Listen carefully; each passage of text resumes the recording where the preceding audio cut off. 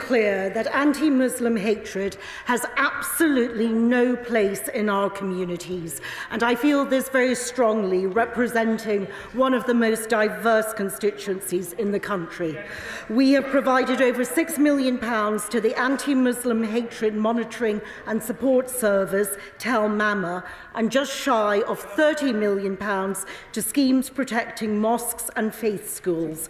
Funding for both measures has been uplifted in response to increased reporting since October. Peter Grant. Take two. An extreme right-wing Conservative MP was allowed to go on an extreme right-wing Conservative funding TV station and make a series of vile Islamophobic remarks. The MP wasn't suspended for Islamophobia. He was suspended for refusing to obey an order from his party leader. Does the Minister understand why it is that not only among Muslim communities but across a much wider range of believers and non-believers, people are becoming increasingly concerned that in the eyes of this government, Islamophobia is somehow being seen as less abhorrent than other forms of racism? The government was absolutely clear that those comments were not appropriate comments, and that is completely clear. Any form of religious hatred is not acceptable in our society. The recent rise in anti-Muslim hate incidents and crimes is really worrying. And will the government do everything it can to improve education, to improve multi-faith understanding and tackle this scourge? Minister. My right honourable friend makes a very good point. I think education is critical and we need to bring our communities together. Last weekend I was delighted to attend an interfaith event in my constituency which included Holland Park Synagogue, where it was hosted, and Almanar Mosque. And I think that interfaith work and communities working together is critically important. Shadow Minister List-West. Thank you, Mr Speaker. But for almost 2 years, this Tory government has failed to appoint an independent adviser on Islamophobia. The former adviser has since criticised the government for their failure to engage, revealing that he couldn't even get them to provide terms of reference for his role. Does the Minister agree with me that this government lacks the political will to tackle this pernicious hatred, or even to call it out? I strongly disagree with the Honourable Lady, and I'd just like to let you know that we do plan to appoint a new independent adviser on anti-Muslim hatred, and we will be updating the House shortly. SNP spokesperson Anna Kaiser. I, like so many, am fearful that the inability to call out Islamophobia becomes essentially a scaremongering tactic used to stoke fear and division, garner support for the extreme far right, and makes life difficult or even dangerous for Muslims. Across all 4 nations, more can and should be done on a cross-party basis to tackle this hatred. This starts by being able to call out Islamophobia when it occurs. So can the Minister clarify what's the line between being wrong and being Islamophobic? Minister. Look, there is absolutely no question that those comments were wrong. I face the Mayor of London in opposition all of the time, and I can criticise him for so many things. I can criticise him on housing, on policing, on fire, on transport, but I would never ever accuse him of being in any way under the influence of Islamists. Anna Kaiser. That response will give people very little comfort. Let me paint a picture for the Minister of what life is like for many Muslims growing up and living across all these 4 nations. A month after the 9/11 attacks in 2001, my local mosque in Carfin was petrol bombed. The 2 men were sentenced to 1 year and 9 months, respectively. And ask most Muslims, they'll have their own stories. Muslims aren't asking for special treatment. They work, they pay their taxes, they send their kids to the same schools and support the same football teams. And whilst the government have had ample opportunity over the last few weeks to commit to tackling this stain on society, there's been no substantial change in policy. Friday the 15th of March next week marks you UN's International Day to Combat Islamophobia. So will the government use this opportunity by committing to the adoption of the APPG definition? I want to make it very clear that this government will not tolerate religious hatred towards Muslims or any other faith group, and that is absolutely clear and a red line. I also want to make it very clear that this government is aware, very sadly, of incidents of anti-Muslim hatred, and that is why we put in place an extra £4.9 million of protective security funding for Muslim mosques, faith schools and communities. We are absolutely 100% behind our Muslim communities. Number 7, Mr. Speaker. Thank you, Mr. Speaker. With your permission, I will take questions 7, 9, 14 and 23 together. The Department publishes official statistics on homelessness duties owed, including the number of households that are threatened with homelessness following service of a valid Section 21 notice. We are committed to the abolition of Section 21 through our landmark Renters Reform Bill, which will deliver a fairer private rented sector for both tenants and landlords. Thank you very much, Mr. Speaker. In 2019, the government promised to abolish Section 21 no-fault evictions, but the bill that he was talking about, that they've come up with, finally published 5 years later, does not actually abolish Section 21 no-fault evictions. Meanwhile, 140,000 children are living in costly temporary accommodation, and it's now in Wallasey, in my own constituency, we're getting 1 or 2 cases every week of this happening. The problems are piling up, so when is this government going to do what it promised? Stop delaying, stop dithering and abolish no-fault evictions. Mr. Speaker, as I've already said, we're absolutely committed to abolishing Section 21. We've got the Renters Reform Bill that's going through the House of Commons at the moment, and I'm looking forward to debating with her when it returns to this House. Thank you, Mr. Speaker. Mr. Speaker, my borough of Enfield topped London's league for Section 21 evictions last year, setting a grim record and resulting in a dramatic rise in homelessness, homeless families approaching the Council for Help. At its peak, the borough had 400 families approach the Council for Help in 1 month. Yet the government ministers are unwilling to stand up to their own backbenchers on this. The minister says they are committed to abolishing this. Can I please ask him, when will you bring the bill back to this House so we can bring an end to no-fault evictions? Thank you, Mr. Speaker, and I pay tribute to the Honourable Lady, who I've heard campaigning on this issue a number of times, and I'm well aware of her concerns for her constituents, and as I've already said, we are absolutely committed to abolishing Section 21. We'll bring forward the bill as soon as we're able to, but what I would also say to her is the Mayor of London is not building enough homes. They're not building homes to the government's assessed need for London. He's not even building homes to his own target. So I would encourage her to have a conversation with him as well. Rebecca Long-Bailey. Thank you, Mr. Speaker. In Salford, from April to November last year, approximately 466 individuals presented to Salford City Council in crisis because of Section 21 notices. But Salford's social housing waiting list is currently in the thousands. Private market rents are outstripping incomes and local housing allowance rates at a frighteningly exponential rate. And because there are no affordable homes to go to once you're evicted from a property, homelessness levels are now at acute levels in Salford. This isn't just a housing crisis now, this is a homelessness crisis in Salford. So when is the government going to bring back the Renters Reform Bill with robust amendments to finally ban Section 21 evictions? And what action is the Minister going to take to ensure my constituents urgently have long-term secure tenancies? Mr. Speaker, again, I've heard the Honourable Lady talk about this issue a number of times. We are absolutely committed to the abolition of Section 21. I'm personally committed to that, and we will bring back the bill as soon as we're able to. Shall the Minister Matthew Pennycook? Thank you, Mr Speaker. In resisting Labour's efforts to strengthen the Renters Reform Bill, ministers have repeatedly argued that the legislation as drafted strikes precisely the right balance between the interests of tenants and those of landlords.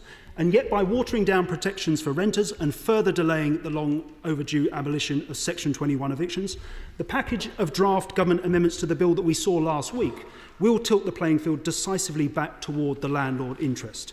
Are we to believe, Minister, that the government have honestly decided at the 11th hour that it is landlords that need more rights and powers? Or isn't this simply a crude attempt to manage an increasingly fractious Tory party at a shameful cost to hard-pressed private tenants? Thank you, Mr Speaker. The Honourable Gentleman, like various members who've already spoken, is a committed campaigner on this issue, and I enjoyed our time together in committee for this bill. I would say to him that we need to strike that balance, the very balance that he's just spoken about. That's why we're discussing the bill with both landlord groups and tenant groups. We're meeting with colleagues on my side of the House, we're meeting with colleagues on his side of the House and the smaller parties as well. We're ensuring that when we bring this bill back, it is in the best possible shape so that it affords those protections and that security for tenants, but protections and fairness for landlords too. Mohammed Yassin. 8, please, Mr Speaker. Minister. Thank you, Mr Speaker. I'm grateful to the Honourable Gentleman for Bedford for his question. I'm pleased to report that the review of the flood recovery framework has already begun, and that I expect this work to be completed by the autumn of this year. We will, of course, update Parliament in the usual way when that review is completed. Mohammed Yassin. Thank you. My constituent Lucy owns ride layer events on Wyboston Lake, which flooded again during Storm Hank. She can't get insurance, and her business isn't entitled to compensation under the flood recovery framework because of the government's arbitrary decision to expect cash-strapped councils to cover the cost if fewer than 50 properties are impacted. This is very unfair that my constituent has fallen through the safety net. She won't be the only one, with properties in Campston regularly being impacted by flooding. So will the Minister correct this anomaly in the framework and help my constituents save her business? Minister.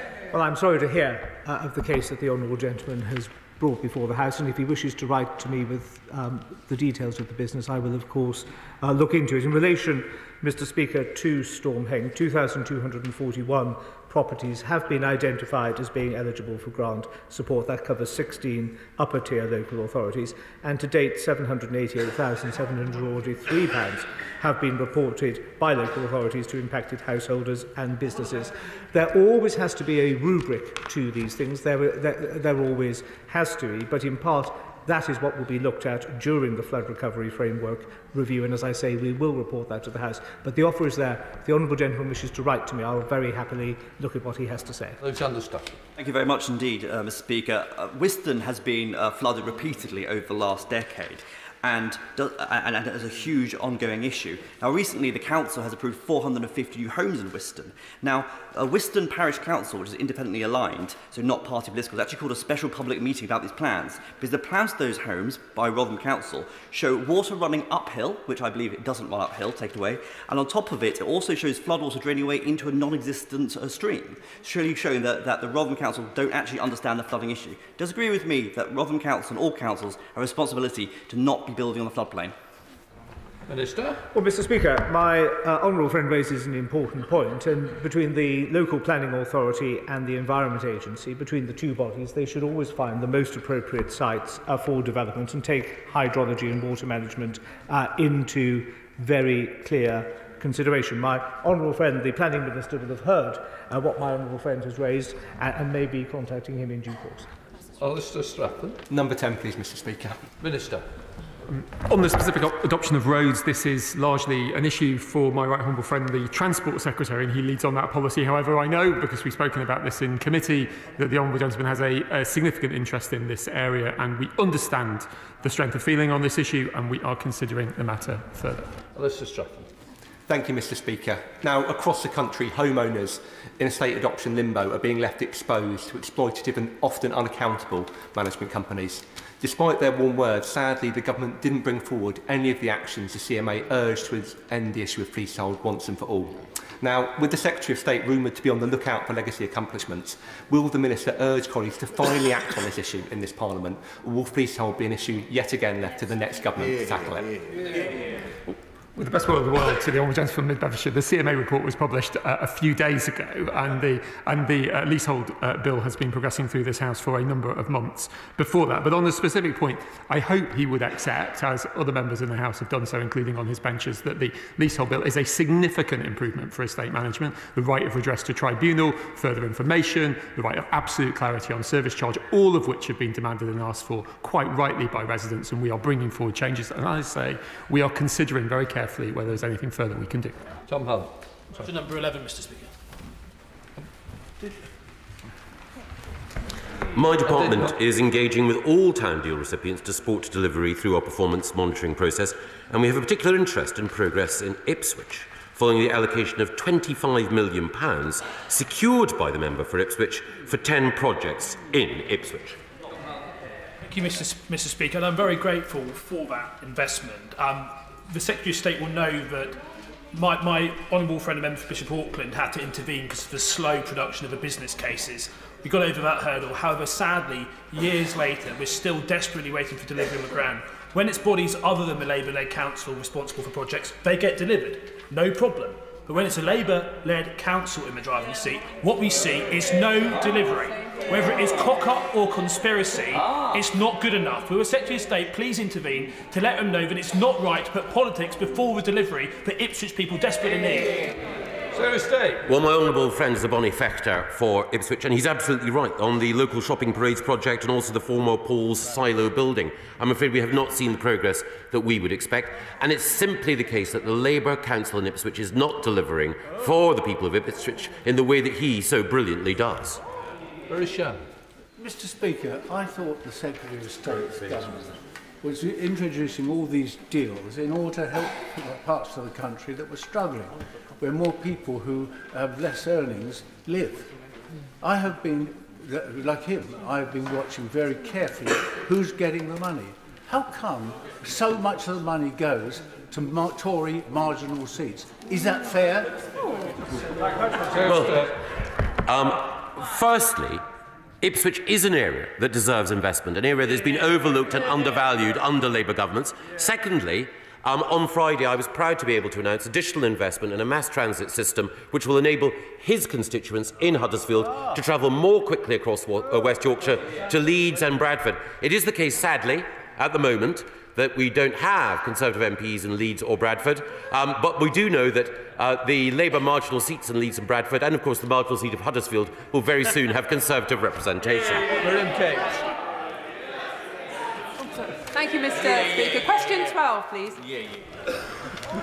Thank you, Mr. Speaker. With your permission, I will take questions 12 and 22 together. Our £150 million community ownership fund is open to voluntary and community organisations or parish, town and community councils from all parts of the United Kingdom who have a viable plan for taking ownership of a community asset at risk and running it sustainably for community benefit. So far, we've awarded £71 million to 257 community projects, including £1 million to Gig Lane, the home of Bury FC. Detailed guidance on criteria is available in the prospectus on gov.uk. Thank you, Mr. Speaker. Silkstone Common Methodist Church in my constituency hasn't been used for worship for some time, but it's a really important community space where a wide range of community groups meet regularly. Now, sadly, I understand that the Methodist Church may now sell the building, threatening the future of these groups, but the Parish Council, Silkstone Parish Council, have managed to have the building listed as an asset of community value. So could my honourable friend tell me whether the Community Ownership Fund might be a suitable source of funding to secure the future of the building, or what other funds the Parish Council should indeed be looking at? Minister. Thank you, Mr. Speaker. Well, I can confirm it sounds as though it's eligible, but I'm happy to meet with her to discuss eligibility further. Applicants can bid up to £2 million in capital funding from the Community Ownership Fund, with revenue funding available in addition to this. But in the first instance, I would recommend that interested applicants read the prospectus on gov.uk, as this will cover all they need to know regarding eligibility requirements, funding available and the application progress. Much, Mr. Speaker. Would my right honourable friend consider amending the criteria for community ownership fund applications to include the potential community purchase of redundant council assets, which would bring back to life many publicly owned buildings and spaces which are currently serving no purpose or are underused? Thank you, Mr. Speaker, and I thank the honourable member for his advocacy for the fund, as well as for his constituents in Bury. The Community Ownership Fund works alongside existing community asset transfers to support these by funding costs of renovation and refurbishment. We can't fund the cost of purchasing publicly owned assets where the public authority would credit a capital receipt, except in the case of parish, town and community councils, but I'm happy to meet with him to discuss this further. Tim Farrell. Thank you, Mr. Speaker. In many communities in Westmoreland, the pub is the centre of that community and often is under threat. In some cases, that pub, such as the Ship at Sandside, has closed down altogether. Community Ownership Fund clearly is a very good way of being able to allow the community to bring those businesses back into public use. But does the fund allow communities to go through the process of compulsory purchase so that a building can be taken from an owner who is unwilling to sell, so it can then be made useful again for the local community? Thank you, Mr. Speaker. I think the CPO process is probably a little bit too lengthy for the fund itself, but I'm happy to meet with him to discuss the project directly. We're very happy to help fund community pubs through the Community Ownership Fund. Thank you. The Citizens Theatre in Glasgow is a much beloved institution and has been undergoing refurbishment over several years now. They've had a range of funding from Glasgow City Council, the Scottish Government, Historic Environment Scotland, but due to inflation and other measures still require additional funding to make up the balance to complete this really significant refurbishment programme. Is the Community Ownership Fund something that the Citizens Theatre might be able to avail themselves of? Minister. Mr. Speaker, once again, I think it sounds as though it may be eligible, but I can't comment exactly on eligibility today, but I'm happy to meet with the Honourable Lady to discuss whether this fund is appropriate for her Citizens Theatre. Nigel Bills. Number 13, please. Secretary of State. We've made available up to £64.7 billion for local authorities through the Local Government Finance Settlement for 2024-25. That's an above-inflation increase of up to £4.5 billion, or 7.5% in cash terms, on 2023-24. And of course this includes an additional £600 million of funding, which was announced by my honourable friend, the Member for Local Government, on the 24th of January. Thank you for that answer. Aside from potholes, the issue that's caused the most angst for Derbyshire County Council is the significant rise in the costs of residential placements for looked after children. And the council believe that the market for that is now completely out of control and prices are excessive. Is there more the government can do to help councils financially to pay these bills, or find a better way of structuring that market so the bills are not so high? Well, my honourable friend raises a very important point. I mean, it is the case that we're spending £500 billion additionally, £1 million, forgive me, on adult and children's social care. But he's absolutely right. The cost of residential homes for looked after children is excessive, and there are a number of private equity firms that are operating like bandits in this area, and I have talked to the Minister responsible, the Member for Wantage. Action will be forthcoming. Chair of the Select Committee, Clive Betts. Thank you, Mr. Speaker. The Select Committee recently produced a report on local government finance, and we said the government must act now if local authorities are to survive the severe crisis. What has the Secretary of State done? He's asked every local authority to produce a productivity plan. It sounds a bit like him advising councils how to spend better the money they haven't got. In particular, he's asked local authorities to identify ways to reduce wasteful spend. What does he think local authorities have been doing for the last 13 years? And even more in particular, to ask them to identify waste on discredited staff equality, diversity and inclusion programmes. How much does he think that's going to save towards avoiding Section 114 notices? Well, I'm very grateful to the Chairman of the Select Committee, and he's right, of course. There are challenges that local government faces, but there are outstanding councils, like, for example, North Lincolnshire or South Norfolk, that are continuing to ensure that they can build up surpluses and deliver effective services, and that's because they put productivity first. There are some local authorities, lamentably, that are not putting productivity first, like South Cambridgeshire with its plans for a 4-day week, or St Albans, which is still spending money on discredited forms of training that only increase division rather than bringing communities together. And it's no coincidence that both of those local authorities are Liberal Democrat. Talk well. Question 16, please, Mr. Speaker. Minister. Thank you, Mr. Speaker. Where landlords fail to keep their properties in an acceptable condition, local authorities can issue improvement notices and impose penalties for non-compliance. Social tenants can already access the Housing Ombudsman Service, and the Renters Reform Bill will establish a new Landlord Ombudsman Service so private tenants can also seek free redress. Steve. Thank you, Mr. Speaker, and I thank my honourable friend for his answer. Whilst these changes in legislation are welcome, it is clear that more must be done. Too many rental and leasehold residents in Uxbridge and South Ruislip face ongoing issues in ensuring landlords and freeholders face up to their responsibilities. Will the Minister work with me to ensure that my residents in such precarious situations with unresponsive landlords and leaseholders are able to access the correct course of remedial action in a timely and effective manner? Minister. Thank you, Mr. Speaker, and I will indeed work with my honourable friend to ensure his residents, which he is such a brilliant champion for, can access redress. We are committed to protecting tenants from the minority of landlords and agents who provide a poor service. Where a property is managed by an agent, residents can seek redress through the Property Ombudsman or the Property Redress Scheme, as well as the Housing Ombudsman for social tenants and the new Ombudsman for private tenants. The Leasehold and Freehold Reform Bill will require freeholders who manage their property to join a redress scheme too. Thank you, Mr. Speaker. Too many children across the country are still being hospitalised because of mould in their private rented homes. Repairs and concerns, especially about mould, are the subject of AWAB's law, which is being brought in, but private landlords are being left off the hook. Will the Minister consider supporting my private member's bill to extend AWAB's law and ensure that private landlords hold up their responsibilities to fix mould? Thank you, Mr. Speaker, and I'm grateful to the Honourable Lady for the time that we've spent together discussing her private member's bill. Through the Renters Reform Bill, we're introducing a new decent home standard for the private rented sector, which I believe covers the majority of her bill, but I'm happy to continue the discussions further with her. 18, please. Secretary of State. My department is supporting the implementation of the Norfolk devolution deal, which is progressing well. Norfolk County Council, under its brilliant leader, intends to vote to change its governance in July, leading to the election of a directly elected leader in May 2025. Duncan Baker. Thank you, Mr. Speaker. The budget in a couple of days has got two things it could do for Norfolk. Firstly, we could announce the county deal and give Norfolk control of its future.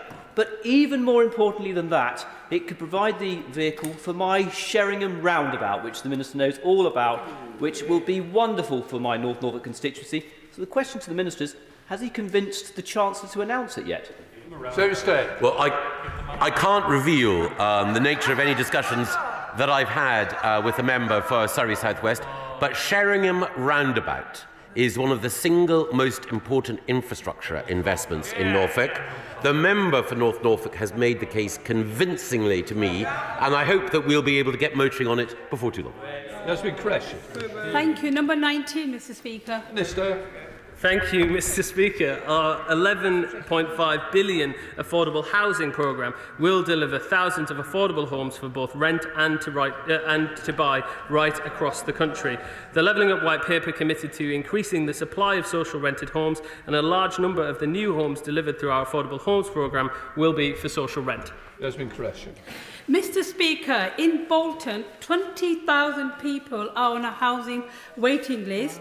For a 3-bedroom house, it's 18 months wait, and on average, 800 to 900 people apply for each home that comes up. Families are often referred into the private central sector, which they are not able to afford, as because we know the rents are sky high. After 14 years of this Tory government, which has actually failed to build affordable homes, will the Minister now apologise to my constituents stuck in temporary accommodation? Minister.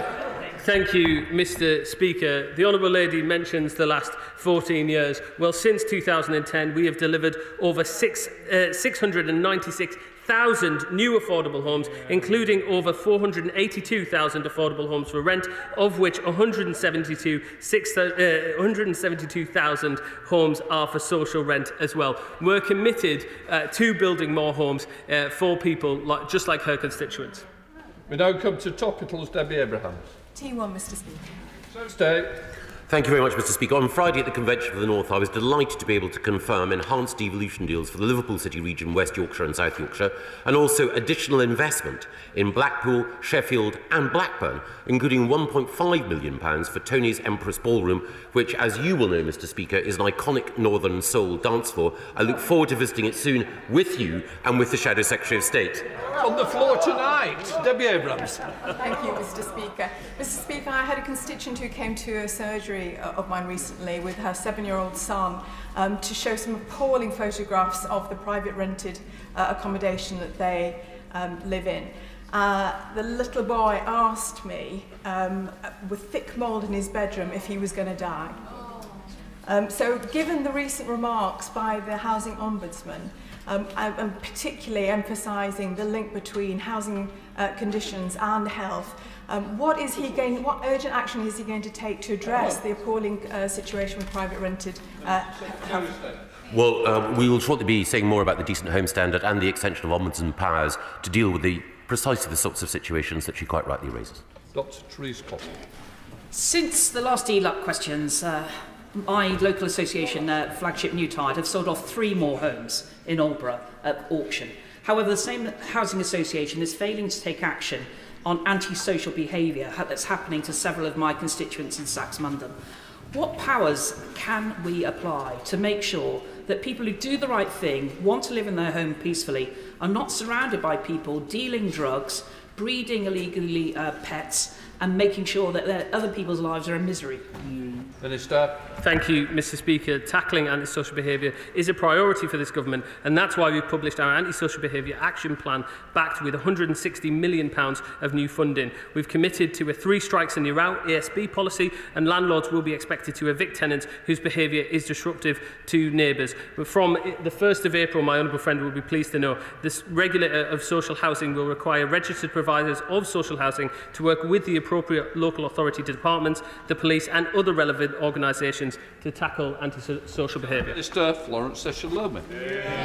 Thank you, Mr. Speaker. This week's budget will be a big one for young people, 16 and 17-year-olds, who are probably starting work or making those important education choices. Yet, they currently have no say on who the next government's going to be. On this side of the House, we believe in our young people. So will the government act now and give 16 and 17-year-olds a say in the next general election? Minister. Well, Mr. Speaker, the Honourable Lady makes a case for lowering the voting age. It's one I don't support. It's one that the government doesn't support. The age of 18 is seen as the age of maturity in this country and in many other countries across the world. It seems to have served us pretty well up until now, and I see no particular reason to change it. Marco Longhi. Thank you, Mr. Speaker. Will the Minister join me in congratulating South Staffordshire District Council for serving an enforcement notice to rebuild the Crooked House pub? Will he also look favourably at measures I will be bringing forward to ensure that heritage pubs are better protected? Because, as he will know, the Crooked House and many others had no protections at all. Well, my honourable friend makes a very important case and makes a very important argument. And the case of Crooked House, I think, reinforces what he has long campaigned for, which is better protection for heritage pubs. And I look forward to working with him and Lord Mendoza to achieve just that. Dr. Rupert. Thank you, Mr. Speaker. The Secretary of State is a strong supporter of green urban spaces. So will he urgently meet with me to discuss the ancient Haven Green, currently under threat, on which he is due to decide soon? Well, obviously, I can't speak to the Honourable Lady about specific planning applications, and I do cherish urban green spaces, but I also cherish more homes being built in London, and it would be regrettable. It would be regrettable if the Honourable Lady were to be a blocker, not a builder. Jen Stevens. Mr. Speaker, since my election, I've urged Wolverhampton City Council to focus on city centre living to bring footfall back to our city centre. What more can government do? I'm delighted the council are now changing their plans, but how can we get upper storeys converted as well to really bring that footfall back? Well, my honourable friend is a brilliant champion for Wolverhampton and for Wolframians everywhere, and in particular, she has been the single most effective voice in attracting investment to the heart of Wolverhampton. But she's right, as well as commercial investment, we need new residential opportunities, and our extension of permitted development rights should provide just that. Bruce Stevens. Thank you. Can the Minister for the Union tell me what discussions he has had with devolved administrations and what discussions he's had with the Chancellor on the very important matter of infected blood compensation? And does he recognise the frustration and dismay from many campaigners as to the delays and almost a year they've waited since Sir Brian Langstaff reported on his compensation framework? Well, the honourable gentleman raises a very, very important point, and those who have suffered as a result of the infected blood scandal are, of course, in the forefront of our minds. It's directly a Cabinet Office responsibility, but I know from my time in the Cabinet Office how seriously the ministers charged with this responsibility take it, and I will talk to them and indeed update devolved administrations on progress towards appropriate compensation. The government's to be commended for taking through the first leasehold reforms for 20 years. But as the bill now goes to the Lords, will ministers go further and agree, firstly, to empower the 3 to 4 million people trapped on leasehold estates, and secondly, to fundamentally end this scammy, dodgy, corrupt model once and for all? My honourable friend makes an important point about making sure that we strike the right balance here. We have brought forward significant reforms as is already in the bill, but I'm happy to continue to talk to my honourable friend and other members of this House who are interested in this, and the government continues to look at what more can be done. Thank you, Mr. Speaker. Last week we saw for a second year running rough sleeping numbers up by over a quarter. That's a lot of people to criminalise if the Criminal Justice Bill remains unamended. Over 100,000 households, including 140,000 children, find themselves stuck in temporary accommodation. Yet the mere mention of temporary accommodation sees ministers pivot away from the subject entirely. This should be a source of shame for this government. So where is the national plan to end all forms of homelessness? Because I sincerely hope it's not in the same place as their plan for ending Section 21 evictions, Mr. Speaker. This government has got a very clear plan. We introduced it last year, ending rough sleeping for good. We announced £2 billion behind it. It is now £2.4 billion. It is unprecedented amounts of money that we are giving to this very important task. James Morris. The Hayton Hill Leisure Centre in my constituency is to be part rebuilt and part refurbished by a £20 million investment from the Levelling Up Fund. So would the Minister agree with me that DLUC need to continue to be engaged with the local authority who are appointing contractors to make sure that this project does get delivered on time and on budget? Minister. Thank you, Mr. Speaker, and I'm grateful to the honourable member who is a fantastic champion for his constituent. I'm happy to meet with him to discuss the delays as soon as we're able to. There is the project adjustment process available to the council if they need to use that. Judith Cummins. Thank you, Mr. Speaker. Mr. Speaker, in 2010, total wealth per head in the north of England was 16% less than the rest of England. Last week, the IPPR released a report which estimated that by 2030, this gap will have grown to 21%. Can the Minister confirm that this government's policies have achieved levelling up? Well, I was delighted to be in West Yorkshire on Friday outlining the additional investment that we are making in the West Yorkshire region, and the specific agreement that we've reached with the Mayor of West Yorkshire, Tracy Braben, will see significant additional funds going in to help with housing, adult skills and transport, all of which will contribute to a revolution in devolution that has occurred under this Conservative government. George Freeman. Rural areas are particularly vulnerable to the high energy costs we've seen in the last 2 years, 150% more vulnerable to fuel poverty. Would my right honourable friend agree with me that councils on the front line of high rural costs are seeing a spate of homelessness? Great councils like Breckland in my patch now spending 50% of their net budget on relief, and would he support me in urging the Chancellor to increase that relief in the budget on Wednesday? Well, my right honourable friend makes a very important point. We're concentrating, of course, on making sure that we can level up the North and Midlands, but we also need to recognise that levelling up encompasses making sure that those in rural areas who contribute so much to the life of our nation are also supported through the challenges that the cost of living crisis has generated. Jim Shannon. Thank you, Mr. Speaker. Can the Minister advise on how many people took up the offer of the former Help to Buy ISA scheme, and whether consideration has been given to another such scheme to allow young people to get on that seemingly impossible first rung of the property ladder. Minister. We continue as the government to bring forward as many interventions as we can to support young people to get onto the housing ladder. There's over 800,000 first-time buyers that have managed to do that since 2010. I'm happy to meet with the Honourable Gentleman to talk more about the points he has made. Thank you, sir. Today, the Charity Commission have issued new guidance for charities who refuse to accept donations. This comes after the RNLI turned down a donation from Dungarvan Foxhounds in the Republic of Ireland. Now, declining a donation from a lawful source may not be consistent with trustees' legal duty to further their charity's purpose. Will my right honourable friend support the right of communities throughout the British Isles to donate to charities of their choice? Well, my right honourable friend, the former Attorney General, raises a very important point. We want to do everything we can to encourage charitable giving. I will look closely at the case that he mentions, raise it with the Cabinet Office, and of course with the very distinguished chair of the Charity Commission, who's been doing such a good job, Orlando Fraser-Casey. Rachel Muskell. Thank you, Mr. Speaker. There are businesses in York which haven't been able to trade for over 4 months due to flooding, and the flood recovery framework precludes them from getting funds, whereas in Tory shires they're able to access funds. So will the Minister meet with me to discuss the fact that my businesses can't get any funding, and let's find a way forward so that they do not miss out? Yes. Luke Hall. Oh, thank you, Mr. Speaker. Councillors will not be covered by the newly passed Neonatal Care Leave and Pay Act, at risk of losing extra responsibility allowances if they have a child who spends time in neonatal care. So will the local government minister issue guidance to councils, asking them to ensure that all parents are protected if they're councillors and find themselves in those most difficult circumstances? Minister. Mr. Speaker, this is a campaign which my honourable friend worked on. We spoke about it last week. I understand entirely the merits of the argument that he's making. So powerful is my honourable friend as an advocate that I have already put in place and in hand work on that in order to deliver what he's talking about. Richard Ford. Thank you, Mr. Speaker.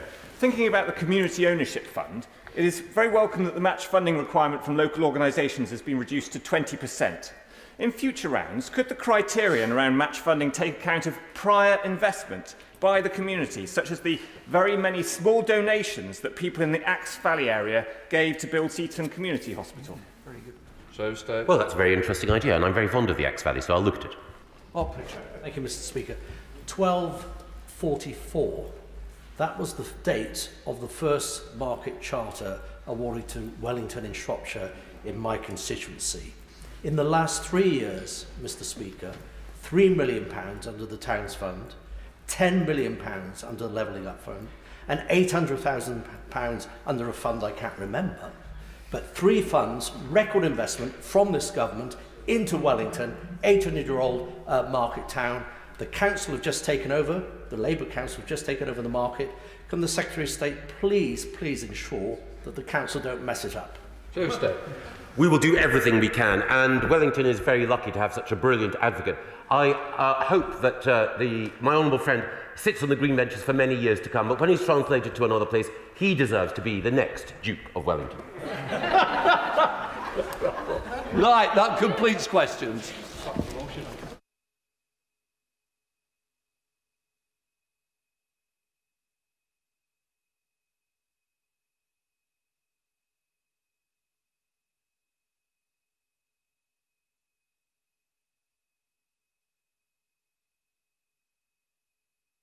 We now come to the urgent question. Dame Diana Johnson. Thank you, Mr. Speaker. To ask the Secretary of State for the Home Office if he will make a statement on the publication of 13 reports by the former Chief Inspector of Borders and Immigration on the 29th of February, and how the Inspectorate will now operate in the absence of a Chief Inspector or Deputy. Minister. Thank you, Mr. Speaker. We recognise that independent scrutiny, such as that provided by the independent Chief Inspector of Borders and Immigration, plays an important role in ensuring we have an effective immigration system. In January, the Home Secretary made a promise to the former Chief Inspector of Borders and Immigration to publish all overdue reports as soon as possible, a point that I repeated in the House last month in response to an earlier urgent question. Last Thursday, we delivered on that promise by publishing all 13 reports, that were outside of the 8-week commitment to review and respond. We take ICIBI reports seriously, and we do not wait until publication to act on their findings. Indeed, some of the report's recommendations have now been implemented, and work is ongoing across the department to implement others. This includes action to strengthen border security and improve the system for processing asylum claims. The final 2 reports from the former Chief Inspector of Borders and Immigration will be published in the established 8-week period. There's no requirement for a Chief Inspector to be in place for that to happen. But the process of appointing his replacement is already underway, with the advert going live the day after the former Chief Inspector had his appointment terminated. An appointment will be made following robust competition in accordance with the Governance Code on Public Appointments. In addition, we are looking at options to appoint an interim Chief Inspector. We will, of course, update the House on the outcome of appointment processes, and we will also continue working with the Right Honourable Ladies Committee in relation to these matters. Mr. Speaker, the security and effectiveness of the UK border is of paramount importance. This government recognises that, which is why we've taken wide-ranging action to tackle illegal migration and reform our asylum system. Our efforts are paying off, but there's more to do.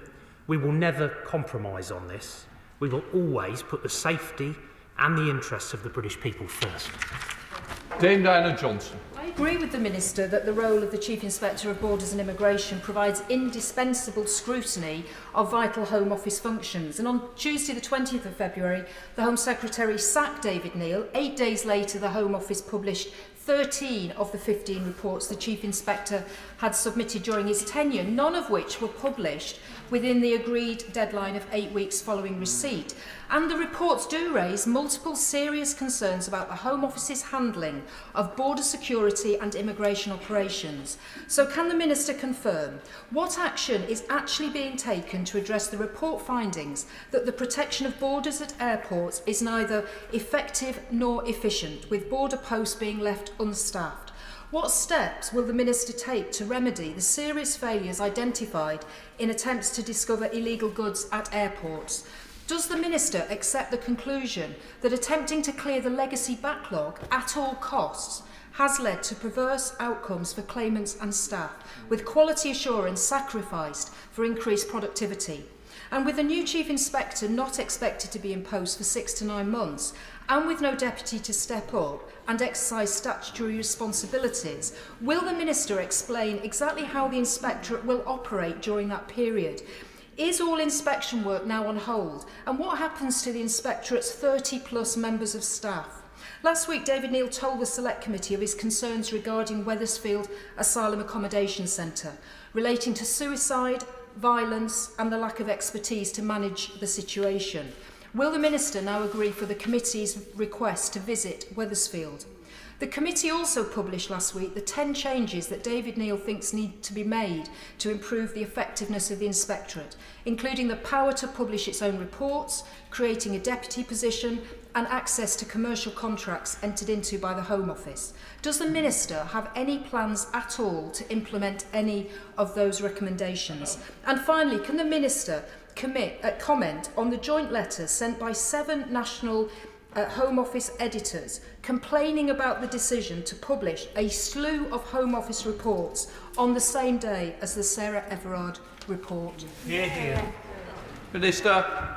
Well, I'm very grateful to the Chairman of the Select Committee for not only asking those various questions, but also for the opportunity to respond on these points today. I have to say it is rather surprising that ministers are being criticised for doing precisely what it is that they said they would do.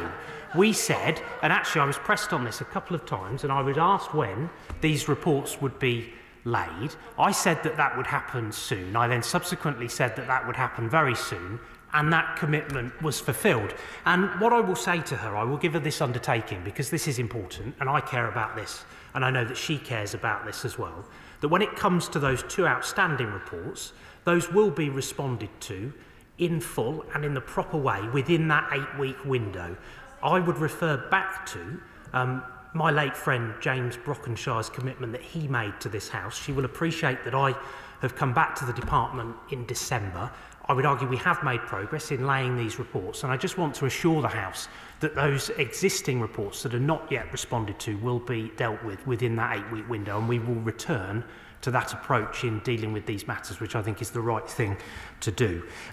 In terms of the recommendations in various reports, what I can say is that we've obviously responded to those reports. A number of the recommendations have, of course, been accepted. A number of recommendations have been progressed. A number of recommendations have been completed. Those reports speak for themselves and give an indication of the direction of travel that we intend to make. And, of course, we also want to engage with the next inspector around that performance to make sure that they have an important role in overseeing the delivery against those commitments that we have made to respond to the issues that were raised, understandably, within those reports. On the specific issue of general aviation, that falls within the reports that are still to be responded to. As I've said, that will happen within that 8-week window. That is a commitment that I undertake to fulfil. When it comes to the asylum backlog, it is fair to say that there has been pressure from this House to get on and process asylum claims. I would argue that the teams have done remarkable work in delivering on that commitment to get on and process the legacy backlog, with much learning along the way that we take forward into the future processing. But there is going to be increased sampling in the way that the inspector recommended, as well as improvements to IT. When it comes to the arrangements for the ICIBI functions in this period, that is a matter that is currently under consideration. Minister Tomlinson is actually the lead on that aspect of the department's work, and I know that ministers will update the House accordingly. On the request about Wethersfield, I'm very happy to consider that request from the Home Affairs Select Committee to visit. But I think one of the most frustrating things about all of this is that if Mr Neil hadn't gone to the media in the way that he did, providing that information into the public domain in a way that was in breach of the terms of the agreement that he had with the department to take on this capacity, he would still be in post and able to engage in this dialogue this week. Tim Long. Mr Speaker, can I follow on some specific questions that the Minister did not pick up from the Chairman of the Home Affairs Select Committee? Is it the case, or is it not the case, that David Neil was dismissed by Teams call by a civil servant, and why wasn't he afforded the courtesy of actually seeing a minister? Is it not also the case that despite having a recruitment process that started last November, no suitable candidates came forward and the post has had to be re-advertised at a higher salary? And thirdly, he's not mentioned anything about how the inspectorate actually operates. Is it not the case that the 30 civil servants are not able to carry on the work on the current reports they're working on? They're not able to carry out any inspections. They're not able to pick up the schedule of reports that have already been programmed in, and they're not able to comment on any responses from these reports. And finally, can he assure me there were no redactions or nothing was removed from those 13 reports published en masse last week, because there's no inspector or deputy inspector to challenge the contents of his actual reports that have been put in the public domain? Minister. On the final point that my honourable friend raises, I will just want to go away and check on that point and write to him accordingly. What I would say is that quite clearly this is an important function. The recruitment process was restarted the day after Mr Neil left the role. We are keen to make progress in appointing a new Chief Inspector of Borders and Immigration. I would encourage people to put themselves forward. As I say, this is an important role and one that we place value on as a government. I think that the relationship with the ICIBI will be in the terms that I've set out, in terms of getting on and publishing those reports within that 8-week framework in terms of the existing workload. And we also want to continue to engage constructively with them in relation to the role when their successor is appointed.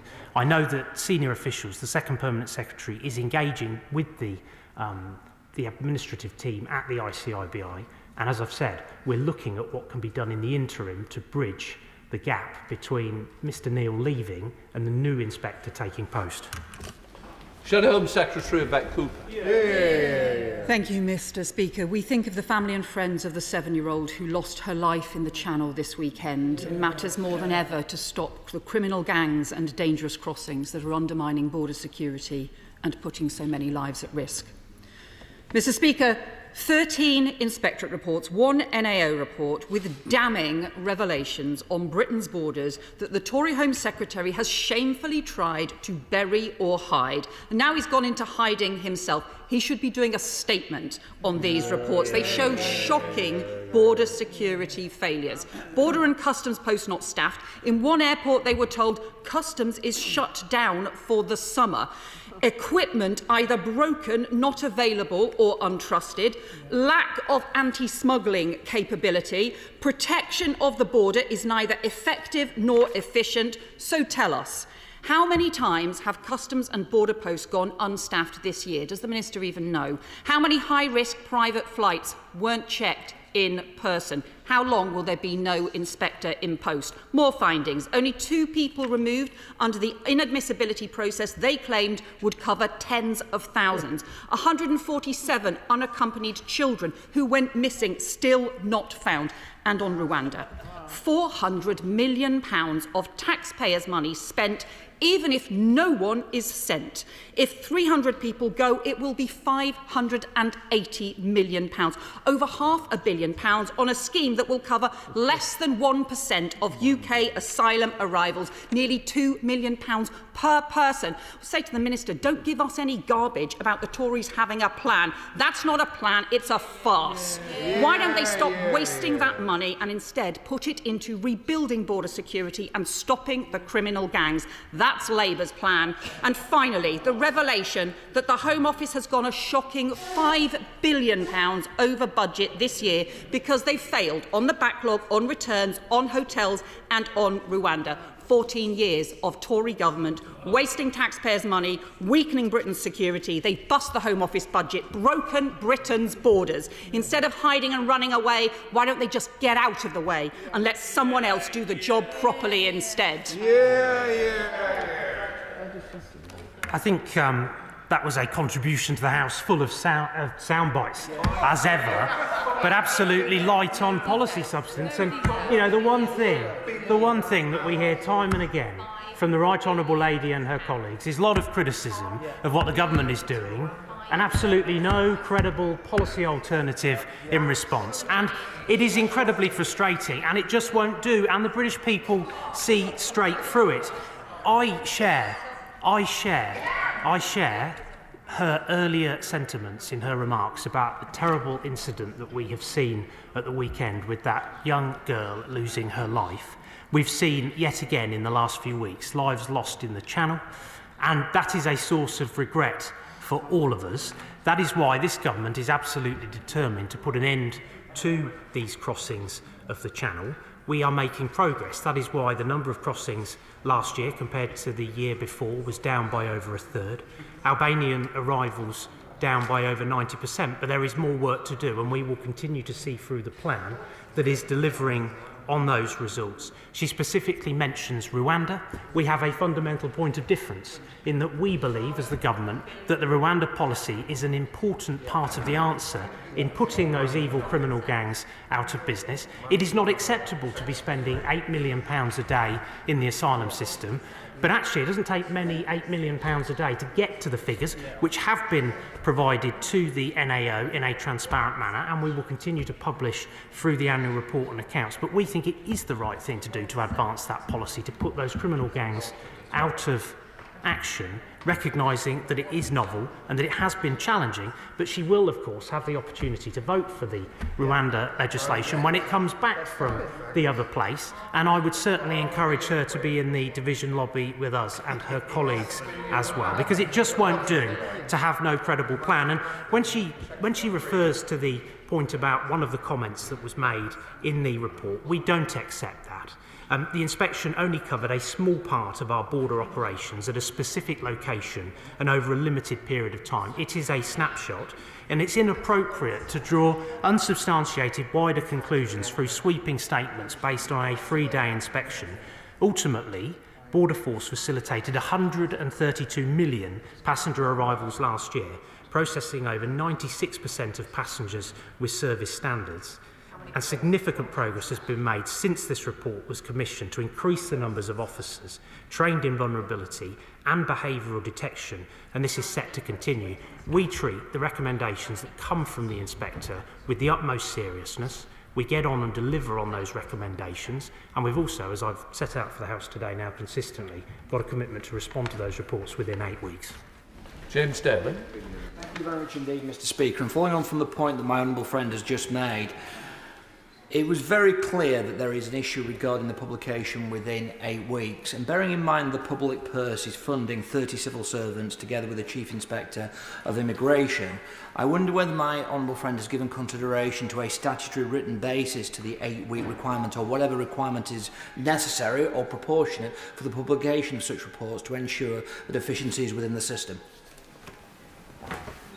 Well, in his usual way, my honourable friend comes to this House with constructive suggestions about the way that government goes about its work. That is a suggestion that I'm very happy to put to my right honourable friend, the Minister who leads on these matters within the department. But I just want him to be absolutely assured that there is a commitment to engage with these reports within that 8-week window, which I would argue is both in letter and in spirit with what the late, great James Brockenshire said a few years ago. MP spokesperson Alison Poulos. I would like to thank David Neal for his work. Nobody can doubt that he was an independent Chief Inspector of Borders and Immigration, and his reports bear testament to this work. He called out the Home Office for being particularly poor at communication, for their data being inexcusably awful. In relation to Border Force, he highlighted basic stuff that is not being done. He shone a bright light in the shoddy treatment of unaccompanied children in hotels, some of whom are still missing to this day and the Home Office has not yet found. He highlighted the lack of grip and poor leadership that resulted in those children becoming lost. He highlighted also the chaos and the secret policies being operated as part of the Afghan citizen resettlement scheme, utterly unacceptable. Can I ask the Minister, what happens now to the planned inspections that are stuck in limbo? Inspections which include adults at risk, very crucial when you've had people committing suicide at asylum accommodation. Small boats, again, all the more critical when we have the tragic loss of a 7-year-old wee girl just this week. On high-performance visas, on Rwanda, on Georgia and on age assessment, what will happen to this work plan that the Chief Inspector set out? What will happen to the staff that are in place, those expert inspectors that are in place to deliver that? Will he take on David Neal's recommendations for someone who would follow him in his post? And what will happen to this department and to the future reports? When will we get a statement in the House rather than being brought by a UQ next time the reports are published? Here. So I'm very grateful to the Shadow SNP spokesman for that variety of questions. And I think I too actually want to place on record my thanks to Mr Neal for the work that he did. Because I think it is perfectly, I mean there's chuntering from the benches opposite, but it is perfectly right and proper to thank him for the work that he did. There are recommendations that government has accepted and taken forward. We treat the outcome of those reports with the seriousness that it warrants. We will continue to work through those recommendations, even in the absence of an ICIBI. We will continue to make progress against the commitments that we have made. Obviously, we want to get on and appoint a replacement for Mr Neal. That process is underway. We want to do that as quickly as is possible, whilst also making sure that we properly engage the Home Affairs Select Committee in that process, and we will do so in the way that the committee would rightly expect. On the issue of UASC hotels, I think it is welcome that we no longer have any UASC hotels under the auspices of the Home Office, but the recommendations that were made within the report still stand, and again we treat seriously. As I said to an earlier Home Affairs Select Committee appearance, I treat with the utmost seriousness tracing missing asylum-seeking children, and we have managed to track down more of those children relative to the time when we met at the Home Affairs Select Committee, with better relationships with the police around that, improved guidance and other steps. On Afghan arrivals, we continue to see Afghans coming across under the ACRS. That is welcome, and we will continue to evolve that scheme and make improvements where we can. We've made commitments around that scheme. That is an issue that is of real importance to me. That is a responsibility that I take incredibly seriously, to fulfil our promises to those people of Afghanistan who worked with the British government and others. And as I say, I want to make sure that we go about this recruitment process in the proper way, involving the Home Affairs Select Committee. There will be that engagement with the Secretariat at the ICIBI that the Second Permanent Secretary is leading, and we will get on and appoint a successor. I'd like to pay tribute to David Neal. It's fair to say when we did the pre-appointment scrutiny of him in the Home Affairs Committee, we did have doubts, but he's proved himself to be a diligent and dogged public servant in some of the most difficult circumstances. Notwithstanding the issue of him not being reappointed, the 13 reports that have been published raise significant issues, whether on the borders at City Airport, Afghan resettlement, child asylum seekers. So what assurances can the Minister give that, despite the fact these have only just been published, work has been undertaken on them? And can my honourable friend the Minister also give me his thoughts on the excellent suggestion that this post should be made independent, so the Chief Inspector can publish the reports when they're ready, rather than dropping them into the Home Office memory hole and hoping for the best? So it's fair to say, and again, my honourable friend is a diligent member of the Home Affairs Select Committee, it is fair to say that where recommendations are made, we engage with that constructively, and quite often progress will be made against those recommendations even in advance of reports being laid. And he can absolutely have assurance from me that we will continue to work through the commitments that we have made in responding to various recommendations that were made in those 13 reports, and the future reports will be laid within that 8-week window, having made that promise to this House. In terms of the procedural element that he raises, I'm very happy to take that point away and raise that with ministerial colleagues with responsibility directly for the ICIBI relationship. Anne Abbott. As colleagues have said, the Home Affairs Select Committee found Mr Neal a very diligent and committed public servant. But I'd like to ask the Minister, does he share the Chief Inspector's concern about unaccompanied child migrants? He reported on them playing very unsuitable games, trying to bet which one of them will be the first to go into foster care, their ages being overestimated.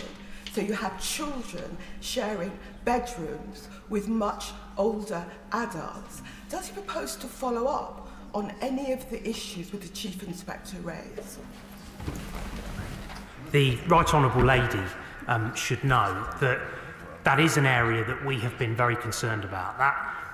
That issue of unaccompanied asylum-seeking children should never ever be the subject of a game. And I think all of us were horrified to hear about that particular instance, which, following those inspections findings, the department launched an immediate investigation into the inappropriate behaviour of the support worker, who was removed from site immediately and didn't return.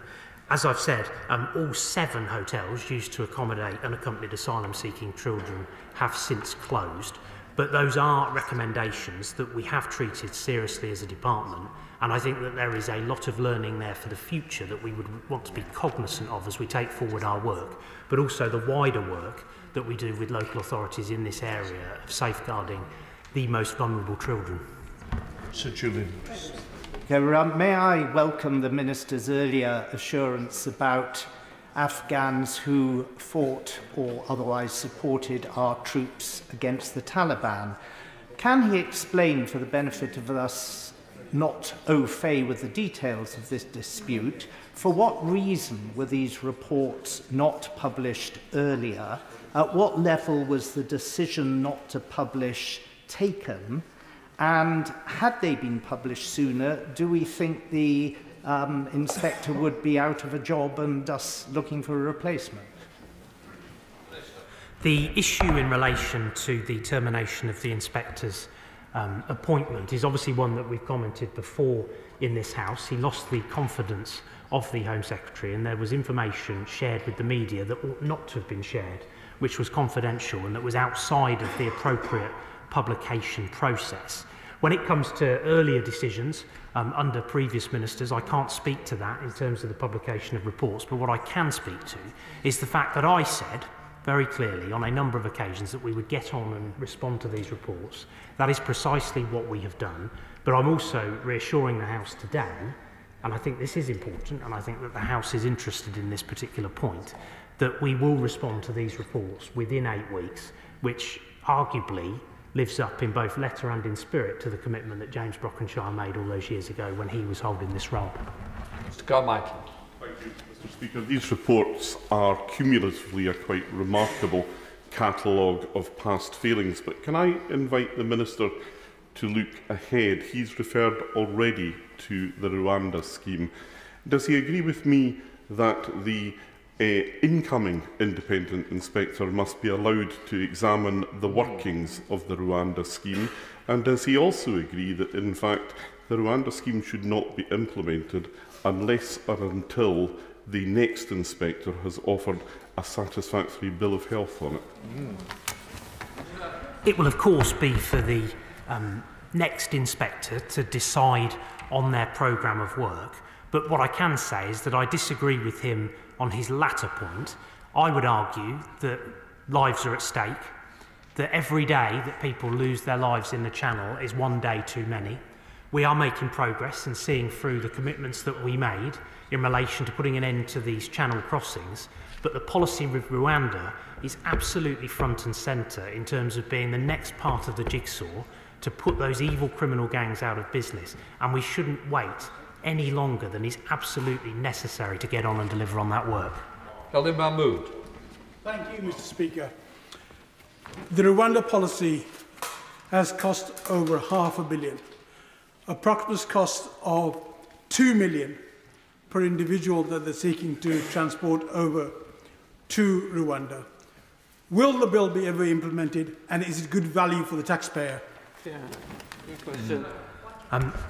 So I sort of hear a lot of criticism there, but no constructive suggestion as to what he would do in the absence of the Rwanda policy. As I've said, we engaged properly and thoroughly with the National Audit Office around those figures. We continue to be committed to providing transparency around those figures through the annual report and accounts. I would argue that the Rwanda policy is an important part of our answer to putting an end to these criminal gangs and the terrible criminality that they oversee. And crucially, this is about saving lives, and we will get on and deliver on that policy, and he will have the opportunity within the next few weeks, no doubt, to vote for that bill to help us to operationalise this policy and put those evil criminal gangs out of business.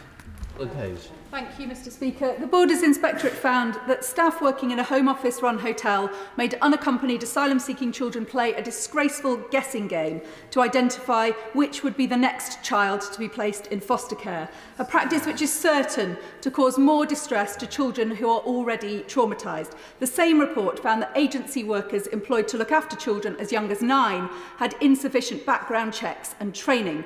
What has the Minister done to ensure that he understands the full extent of the risks to children in the asylum system? And what steps is he taking to end such disgraceful practices and guarantee that everyone working with children is properly vetted and trained? Yeah. She's right to say that everybody working with children ought to be properly vetted. We have taken very seriously the recommendations that were made by Mr Neil in response to that issue. As I was able to say to the Right Honourable Lady, the member for Hackney, this was a terrible situation. There was accountability in relation to the individual who thought that it was appropriate to play that game, which I think to any member of this House and right-minded person is abhorrent. She's right to say that those children are already in very difficult circumstances, having been through an awful loss, and all of those individuals, and I use the word professionals, have a responsibility to them to care for them and to behave in a way that is appropriate and befitting to that role. And whilst there are no longer any unaccompanied asylum-seeking children hotels open under the Home Office's remit, I still think that there is value in those recommendations that should carry through into the work that we do with local authorities. Thank you very much, Mr. Speaker. The Independent Anti-Slavery Commissioner, Dame Sarah Thornton, raised concerns about government policy on trafficking and slavery. Her contract wasn't renewed and that crucial post was vacant for 16 months. Now David Neil, as the ICIBI, has raised concerns about immigration. He was sacked and that post will be vacant for months. The Minister has said that independent scrutiny plays an important role, but does he not agree that under this government, not only is independent scrutiny not valued, it's becoming a sackable offence? I've been very clear with the House about the basis upon which Mr Neil's contract was terminated. I don't think that it was appropriate to share that confidential information in the way that he did, that was outside of the process for publication. But, as I've said repeatedly now, we do want to get on and appoint a successor. There is an important role here, there is an important remit that the Chief Inspector of Borders and Immigration holds. The House sees value in that, the Government sees value in that. We are looking at what can be done to bridge the situation in the absence of a full-time permanent Chief Inspector, and no doubt we will say more once that work has been concluded. John Worrell. Mr Speaker. As chair of the All-Party Parliamentary Group for Africa, I met with David Neil a number of times. He was incredibly impressive, robust, well-informed, all over the detail and entirely independent. It absolutely beggars belief that the government should have ignored his reports, because publication is essential for scrutiny, ignored his reports for so long, then sack him over Teams and then dump all the reports out at once.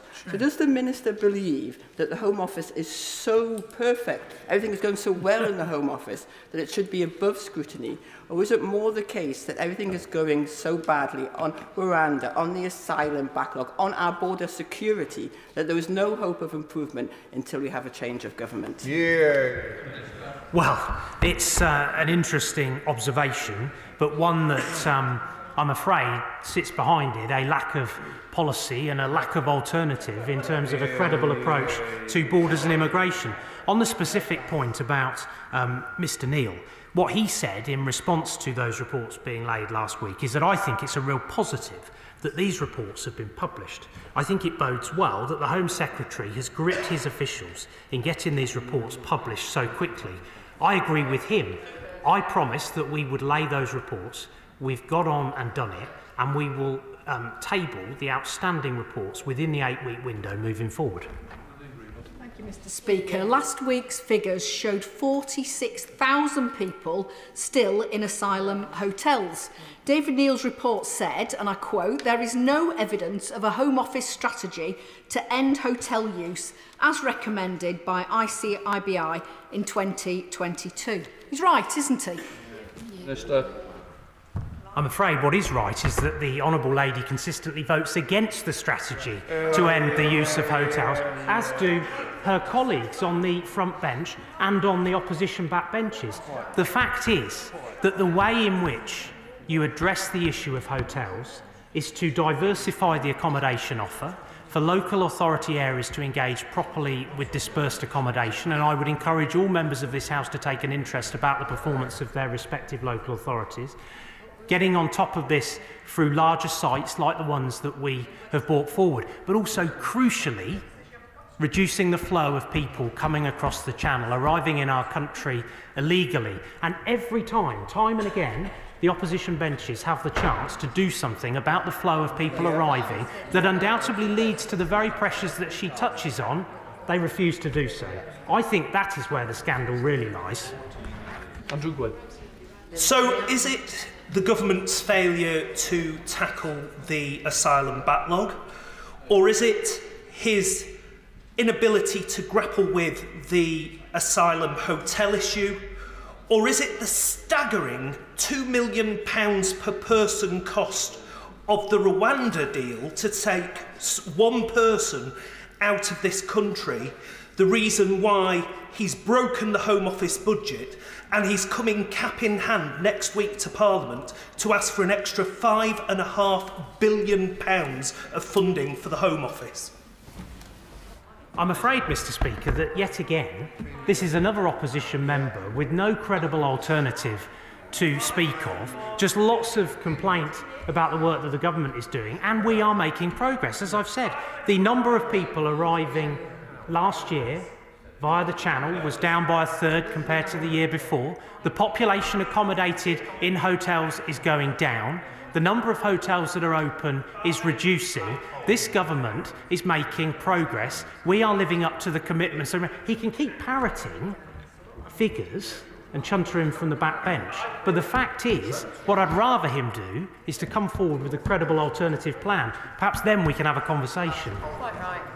Tim Farron. Thank you, Mr. Speaker. The shambles, that is the ongoing mismanagement of our borders and the government's mismanagement of the huge asylum backlog, which has been just referred to, is now enhanced by an additional shambles of an unnecessary interregnum. Now, in answer to my right honourable friend's question a moment ago, the Minister seemed to imply that independent oversight would not be necessary in the next few weeks and months whilst there is an interregnum over the Rwanda deal. The implication being that if the government is absolutely right, best case scenario from their perspective, 1% of all asylum seekers will go to Rwanda, but apparently that is so important that independent oversight is not necessary during this period. Will the Minister confirm that until a new inspector is formally and fully appointed in post, there will be no further progress on deporting anybody to Rwanda?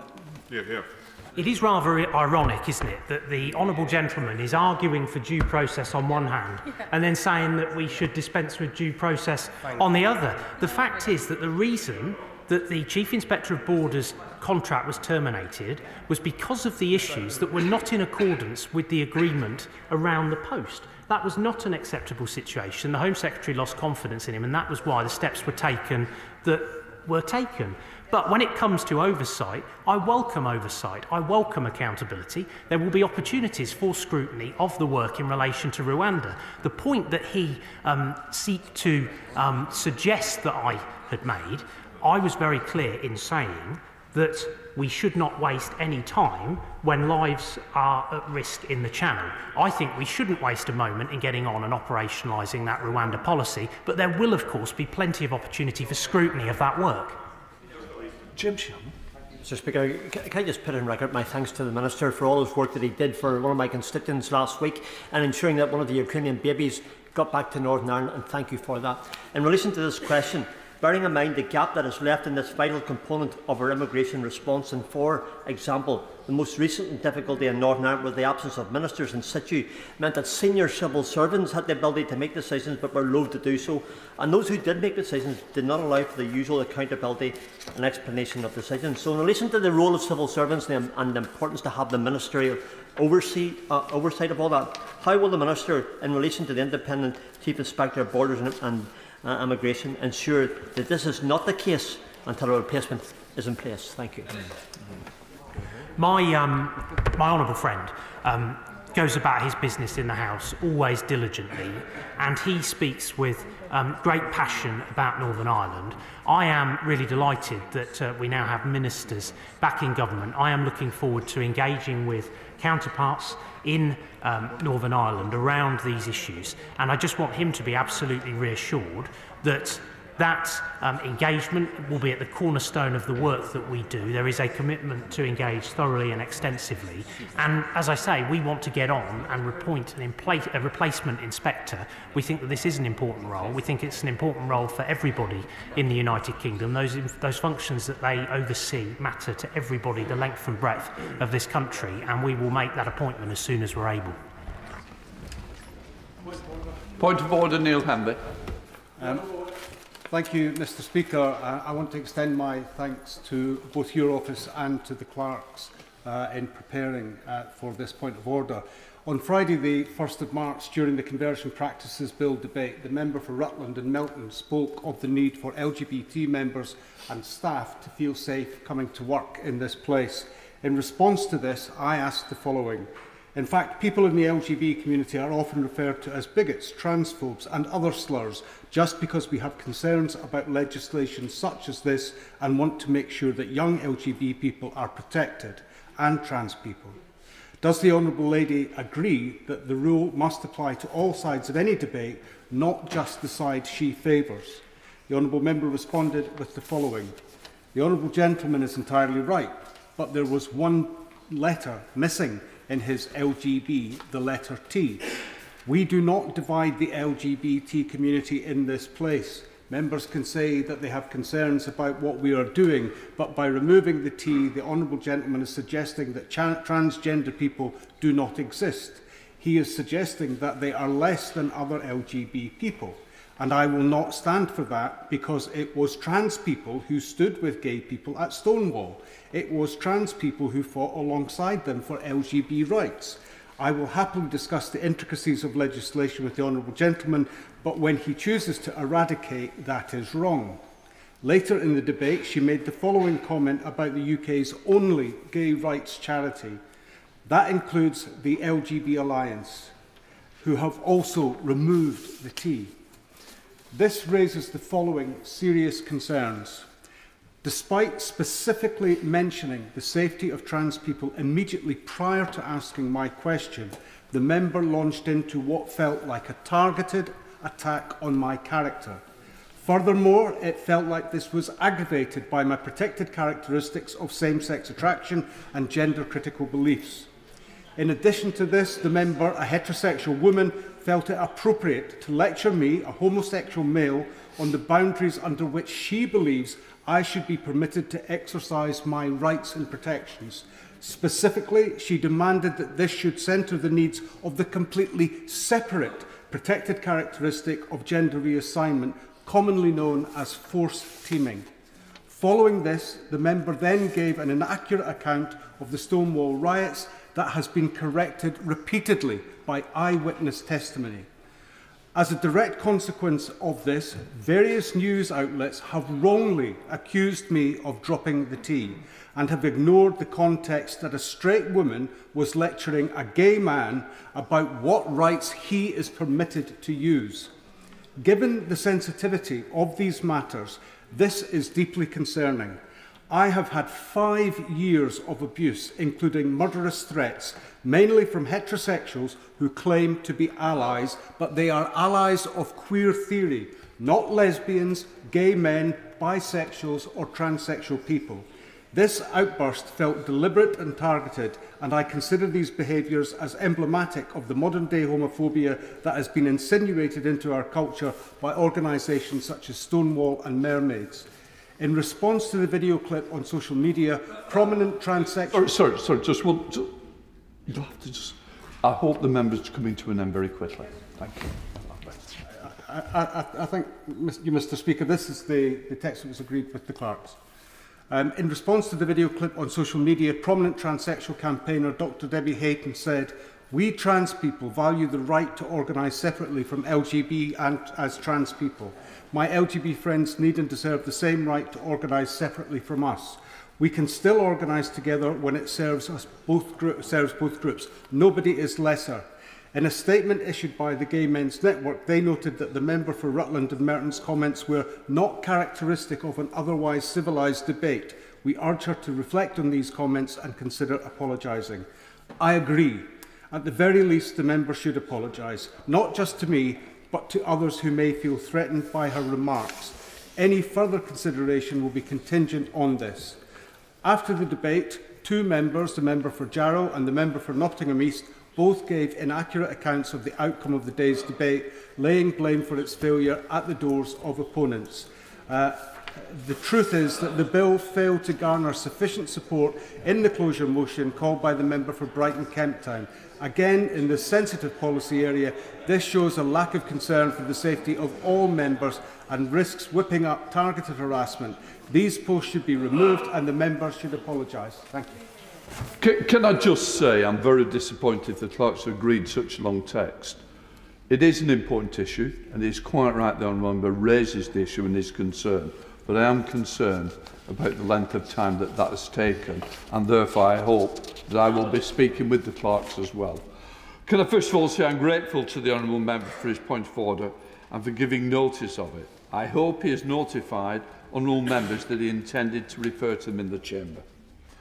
Honourable members are responsible for the content of their own speeches, provided that they remain within the House Rules of Order. I understand the strength of the honourable member's feeling, but the Chair heard nothing disorderly in the remarks made by the honourable member for Rutland and Melton on Friday. He is correct in his observation that the Conversion Practices Bill did not make further progress because fewer than 100 members voted for the closure. But it is also true that the House continued to debate the bill until the moment of interruption, which is unusual through members are entirely within their rights to do so. I thank the member for giving notice. Right. We now come to the general debate on farming. I call the Minister Faye Jones. Thank you, Mr. Speaker. I am delighted to open this debate on behalf of the Government. But I am incredibly proud this afternoon to speak on behalf of the many thousands of farmers that I represent. Now, honourable and right honourable members may be confused as to why I'm opening this afternoon's debate. But it's precisely because this Government believes in the importance of our union and the industries which sustain it that I am here this afternoon. This Government understands that farming drives rural Britain. It generates jobs and growth in rural areas. My constituency of Brecon and Radnorshire is home to proud beef, sheep and poultry farmers. 365 days a year, they produce world-class food, which is good for our health, good for our economy and good for our environment. That brings me on to the key reason why I'm here today. A fortnight ago, the Prime Minister told the National Farmers Union Conference that we, the Conservative Party, will always have your back. And to farmers across England, Wales, Scotland and Northern Ireland, I give that commitment again. Farming has unique potential to address the world's biggest challenges: feeding a growing world, reducing emissions and restoring nature. These huge tasks have been complicated by the recent reality of volatile global prices, as well as changes in weather patterns and climate. But to address the long term, it is the immediate challenges which need to be dealt with, and this Government has been working to tackle one of the biggest drain on on-farm incomes. Inflation is down from 11% last year to 4% now. Beyond these immediate challenges, we have a plan for supporting British farming, bolstered by the Prime Minister's announcements a fortnight ago. The plan to back our farmers has three elements. Firstly, we are investing in farmers. Our commitment to farming is absolutely solid, and every penny of England's £2.4 billion annual farming budget will be spent on farmers across this Parliament. In England, we are stepping away from the bureaucratic and dysfunctional common agricultural policy. Instead, our new system focuses on long-term food security by supporting and investing in the essential foundations, from healthy soils to clean water. Our plan is starting to pay off, as nearly half of all farmers are now in one of our schemes in England. January 2024 brought about the biggest upgrade to farming schemes since Brexit gave us the opportunity to design our own agricultural support. And a fortnight ago, the Prime Minister went further still to support farmers.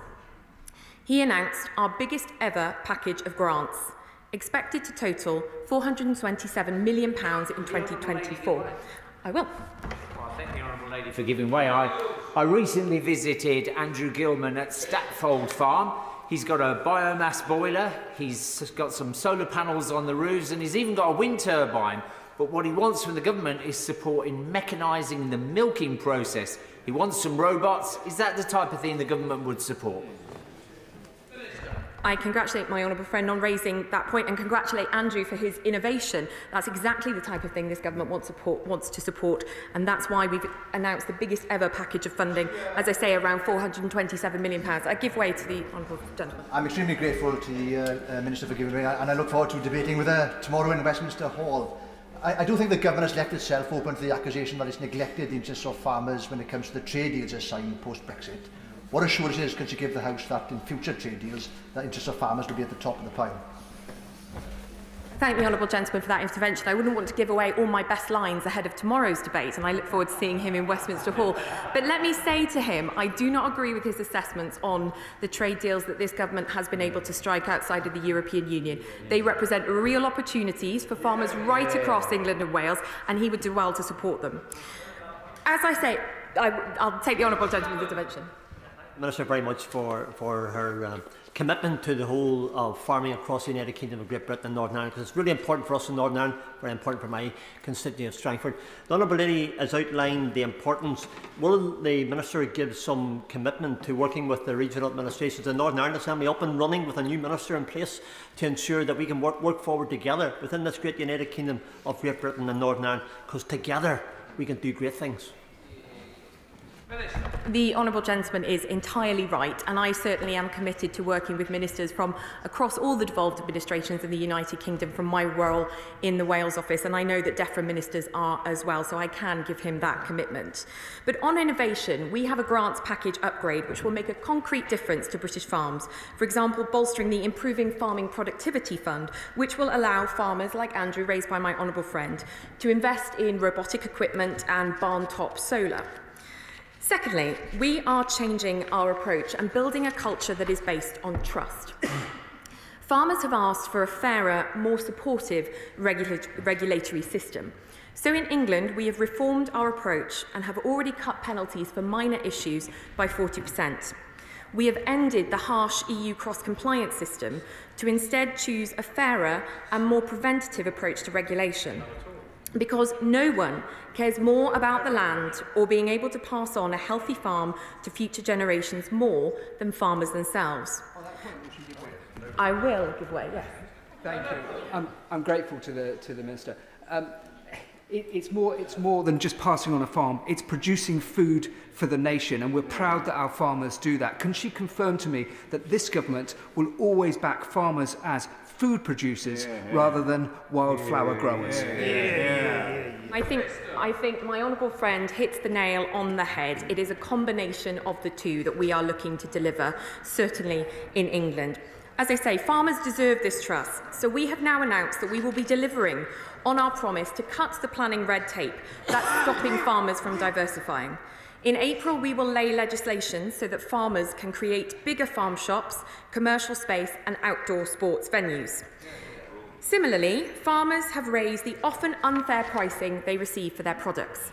So a fortnight ago, I'll just make some progress. So a fortnight ago, we laid new regulations for the dairy sector, and we're launching a review of the poultry sector. We will bring forward similar regulations for the pig sector later this year, with regulations for the egg sector to follow. I give way to the honourable gentleman. Thank you, Mr. Speaker. I hear what the Minister's saying, make a very powerful point, but I'd just like to make the point about Exmoor. We have a national park who stops everything happening. We need to get the national parks under control. They will not allow farm shops. They will not allow development. When you're a sheep farmer in Exmoor, you have enough trouble as it is without being told you can't do holiday cottages, you can't set up farm shops, and you're not allowed to go for planning. Could we please make exception for the national park so they can join the real world? I thank the honourable gentleman for that intervention. Living in a national park as well in mid-Wales, I understand his frustrations entirely. Of course, that will be a matter for DLUC and DEFRA ministers, but I know the Minister will have heard his point. As well as the regulations, I will give way, yes. The Minister, a strong supporter of the Secretary of State and Prime Minister's recent initiatives to make food growing far more important. What are the targets now for getting much more self-sufficient in food, and won't it need further reorientation of the money away from Elms and Wilding to proper food promotion schemes? My right honourable friend preempts me, and I will certainly be coming on to talk about that point in just a few moments, but I do want to talk about further reforms that the government is introducing, particularly in the field of farming mental health. We will be making up to £500,000 available to charities to deliver projects that support mental health in the farming sector. This is to build on the support already on offer through our Farming Resilience Fund, which has benefited over 19,000 farmers to date. Mental health in agriculture is a key concern for the department, so much so that the Farming Minister, my right honourable friend, regrets he is unable to be with us at present as he is hosting a roundtable on mental health in agriculture. And I know shadow ministers will agree that is a commendable thing to be doing. Altogether, this work to change our approach is to build a better and more supportive system around farmers so that they can get on and do what only they do best. And before I talk about our final strand of work, I want to congratulate my honourable friend for Bosworth. Today, his campaign for online retailers to carry a specific Buy British button has achieved another success, as Ocado has become the latest retailer to adopt the tool, joining Morrison's, Aldi and Sainsbury's, and I congratulate him for his campaign. Mr Deputy Speaker, food security is a vital part of our national security. The primary role of farmers is to produce the nation's food, and they deserve our gratitude for that. A point echoed to me on many occasions by the chairman of the EFRA Select Committee, who is away on a Select Committee visit and unable to join the debate today. Recent years have brought home the truth of that, particularly in an age of climate change and instability and increasingly volatile global food production. Uncertain times require us to double down on the certainty of our food system. In the government's food strategy, we set a clear commitment to at least maintain domestic food production at the current level, which is around 60% of what we consume. The importance of food security is why we brought in the 3 times a year food security report going through the Agriculture Act 2020. Going further, the Prime Minister announced a fortnight ago that we will be significantly strengthening this work, given the context of the last 3 years, through a new annual food security index. Climate change is increasingly likely to impact the sector with more extreme weather events, so it's only right that we step up our monitoring of food security to ensure that we can act swiftly and decisively against any in-year shocks. And we expect this work to be UK-wide, and we will work to achieve this, strengthening accountability across England, Wales, Scotland and Northern Ireland. Would my honourable friend give way? I will. How does the emphasis about which she's now talking square with the SFI activities, which arouse considerable concern in the farming community that it would almost be better and more paying proposition for them to give up farming altogether under the SFI scheme? Isn't my friend who intervened a while ago, right that what we have to do through the SFI is start to consider how we encourage people to produce food and not to produce it? Well, my right honourable friend is absolutely right to emphasise and underline the importance of food production. DEFRA is actively monitoring the take-up of SFI schemes with food production in mind. So he raises a key concern that the department is, I believe, already addressing. And going further, last year the Prime Minister hosted the UK's first Farm to Fork Summit at Downing Street for the first time, putting industry leaders at the sharp end of policy making. We will be making this an annual occasion, and this year's summit will consider the publication of the first Food Security Index. And finally, millions of tonnes of perfectly good farm food are wasted each year, thrown away simply because of shape or size. It is unfortunate that this is still the case even in 2024. So we have also announced that we are bringing in a £15 million fund to redirect the huge amount of surplus food to those in need. This £15 million will be available directly to farmers or the redistribution sector working with farmers. Mr. Deputy Speaker, boosting and strengthening our food security is paramount. And this action, I'm going to make some progress if I may, and this action stands in stark contrast to those of the party opposite. Now, farmers in Wales have become used to an uneasy relationship with Welsh Labour over the last 25 years. But as members may have seen, frustration is turning to anger following the publication of the Welsh Government's Sustainable Farming Scheme. This scheme is nothing short of unworkable. Instead of freeing farmers from the burden of red tape, farmers are forced into an atrocious set of data gathering and reporting on a yearly basis. Farmers will be forced to submit data on the amount of medicines they give their animals, or the rates of lamb loss in their flock, soil samples, and even data on worm numbers and seed receipts. It will require every farmer to do 6 online training courses each and every year. And most controversially of all, it forces farmers to take 10% of their land out of production to plant trees, harming our ability to feed ourselves. Mr Deputy Speaker, last week, a number of farmers travelled to Cardiff Bay to protest against these changes. These protesters were not extremists or conspiracy theorists, as Labour MPs last week labelled them. They were raising legitimate grievances about the viability of their businesses under the Welsh Government's plans. Now, colleagues in England will know that this government has taken decisive action to tackle bovine TB. In 2013, under the coalition government, a badger cull was introduced in England to tackle the appalling rates of bovine TB in cattle. Now, those of us who represent beef or dairy farmers know the pain of bovine TB. It is one of the most difficult and intractable animal health challenges the livestock sector faces today. Tens of thousands of cattle are culled each year after testing positive for the disease. This has a devastating personal impact on livestock owners and their family. Now, Mr Deputy Speaker, I must declare an interest. In 2013, when working for the National Farmers Union, I volunteered to work on the pilot badger cull in Somerset. We worked 12-hour shifts in a porter cabin in a secret location as anti-cull saboteurs would follow us home at night.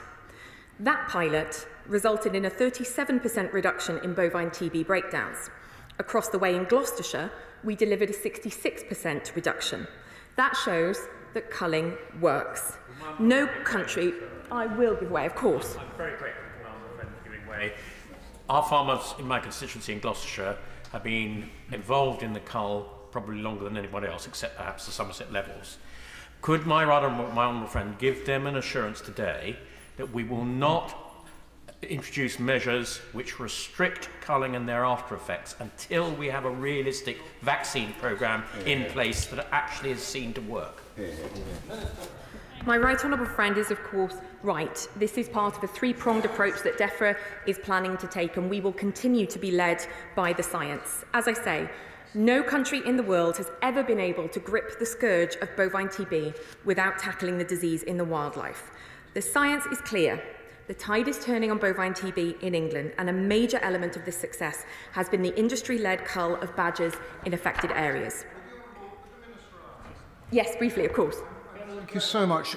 My honourable friend was right. Somerset started this, and the intimidation was appalling at the time, as you're well aware, to myself and many, many others, but we weathered it.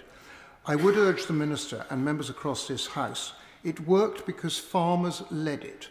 Farmers were absolutely determined to do it. Having survived the foot and mouth as I became MP, and then go into TB, farmers are responsible. They understand the countryside, they understand what they're doing, and I would urge all members of this House, where TB and other things are concerned, please give the farmers the benefit of the doubt. They look after the land, they manage it well. I couldn't have put it better myself, Mr Deputy Speaker. Culling, as I say, is part of a three-pronged approach that DEFRA has taken to tackle bovine TB, and field trials for a new cattle vaccine and companion skin test for bovine TB started in 2021 and remain ongoing.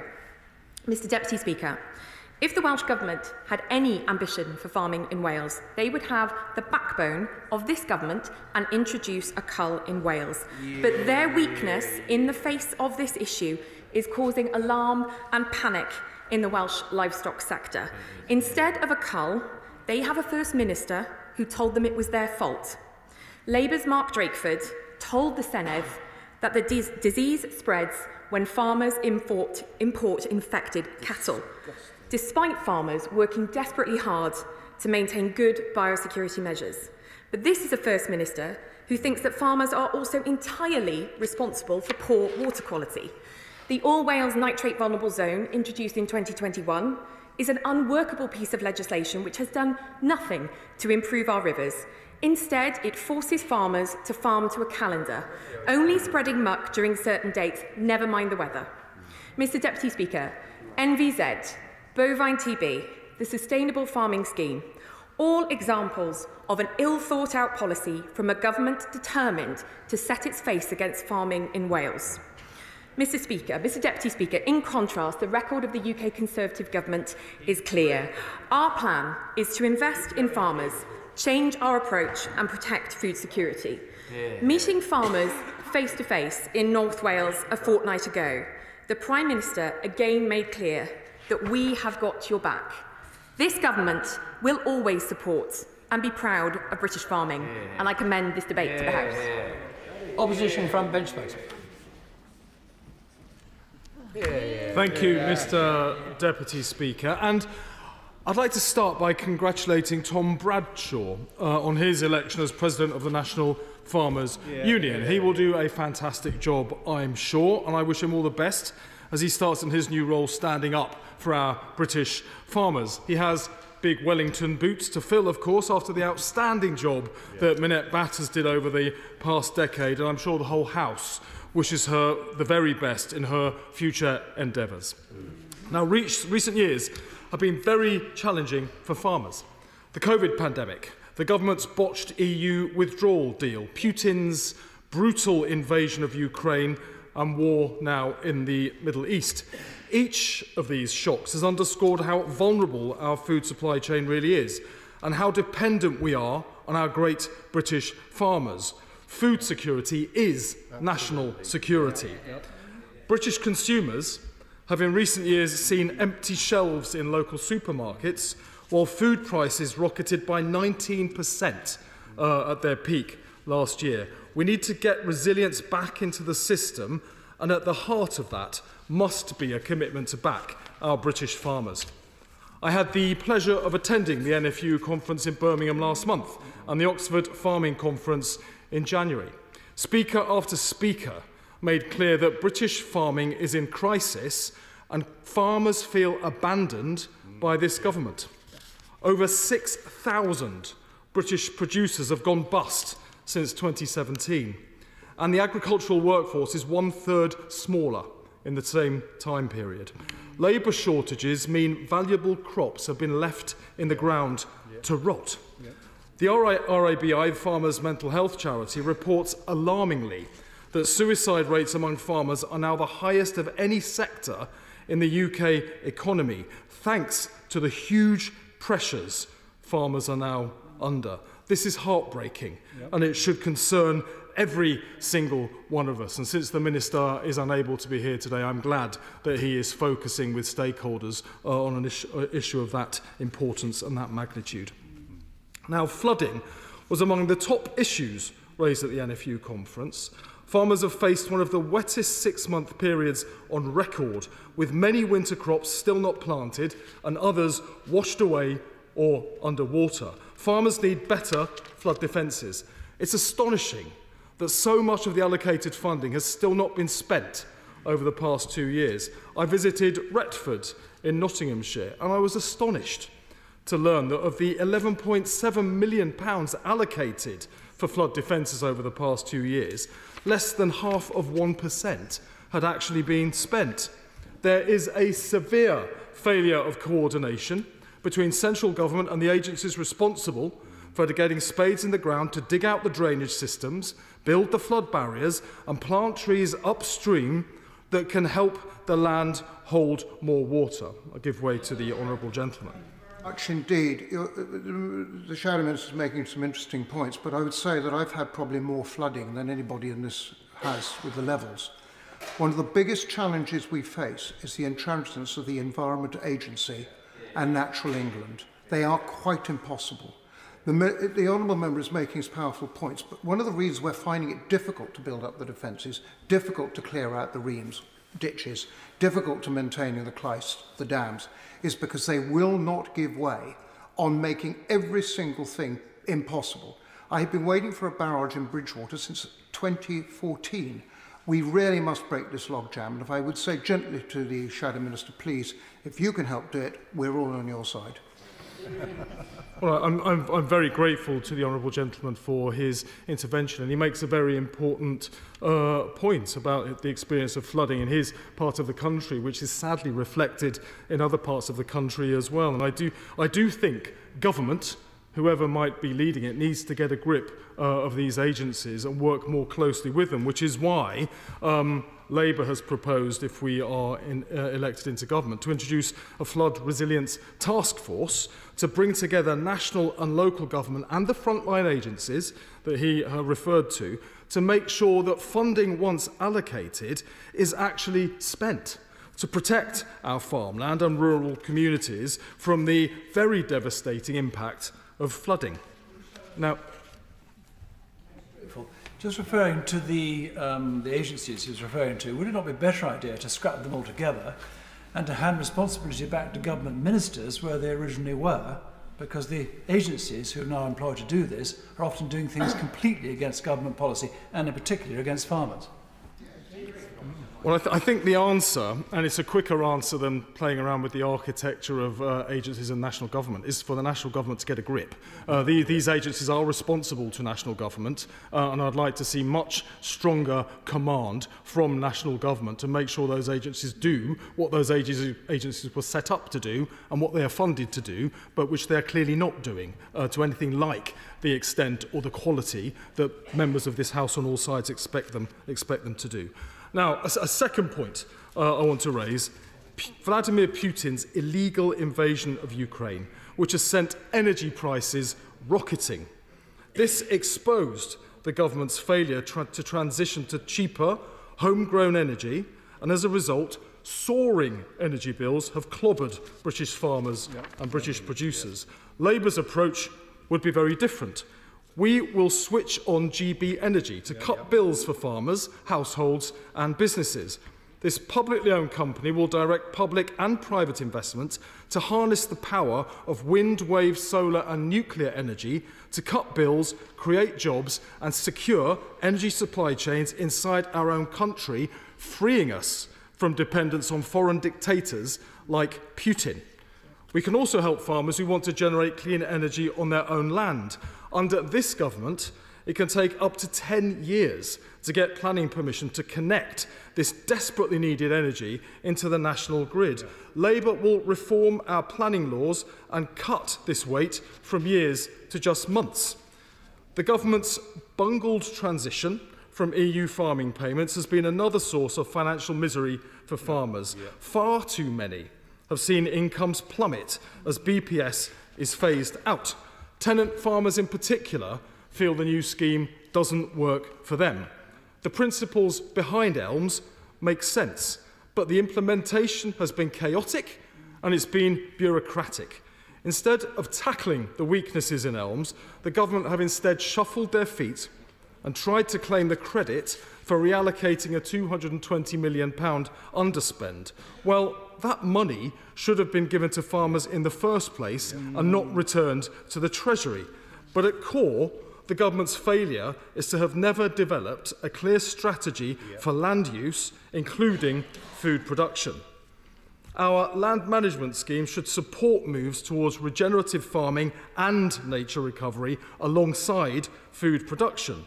But instead of doing this, the Conservatives are increasingly positioning themselves against nature. Their attempt to trash environmental standards to legalise the further pollution of already polluted rivers and waterways was shocking. We have a limited amount of land for the size of our population in this country. We need a land use framework to make sure the many competing demands on our land can work in balance. This government has failed to produce one. In government, Labour will introduce one. The Conservative government stubbornly refuses to publish interim data showing what impact ELMS is having. The Guardian newspaper has used a Freedom of Information request to expose how the government buried an analysis of the dire financial prospects for upland farmers after they realised it was in almost entirely bad news. Now, we need to know what's going wrong with ELMS so we can make it work more effectively. If this government won't publish that information, then an incoming Labour government will if we win the next general election. We have to make sure policy works for food production, as honourable members have already said in this debate, as well as for nature. And that means being open and transparent about what's really going on. Farmers are furious about the Conservative government's post-Brexit trade deals. The outgoing NFU president, I see the minister shakes her head, but the outgoing NFU president not a member or supporter of this party, called the government's approach, and I quote, morally bankrupt. Morally bankrupt. The Right Honourable Member for North East Somerset, until recently a senior member of the Cabinet, has called for the import of hormone-injected beef and chlorine-washed chicken. That's not just alarming for British consumers, it would be catastrophic for British farmers. We can't demand high welfare and environmental standards from our British producers if the government then undercuts them with lower quality imports. Yet that is the approach this Conservative government has taken. The government's own assessments say the Australia-New Zealand trade deal will result in the loss of £48 million from British agriculture and fisheries. No wonder the former Environment Secretary, the Right Honourable Member for Camborne and Redruth, attacked it as, in his words, not a good deal for the UK because, as he rightly said, it gave away far too much for far too little in return.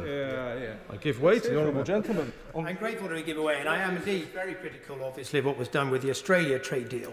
But will he, at least since he's raising this issue, give credit to the current government and the current Prime Minister for the steadfast approach they've taken, for instance, on deals with Canada and the CPTPP?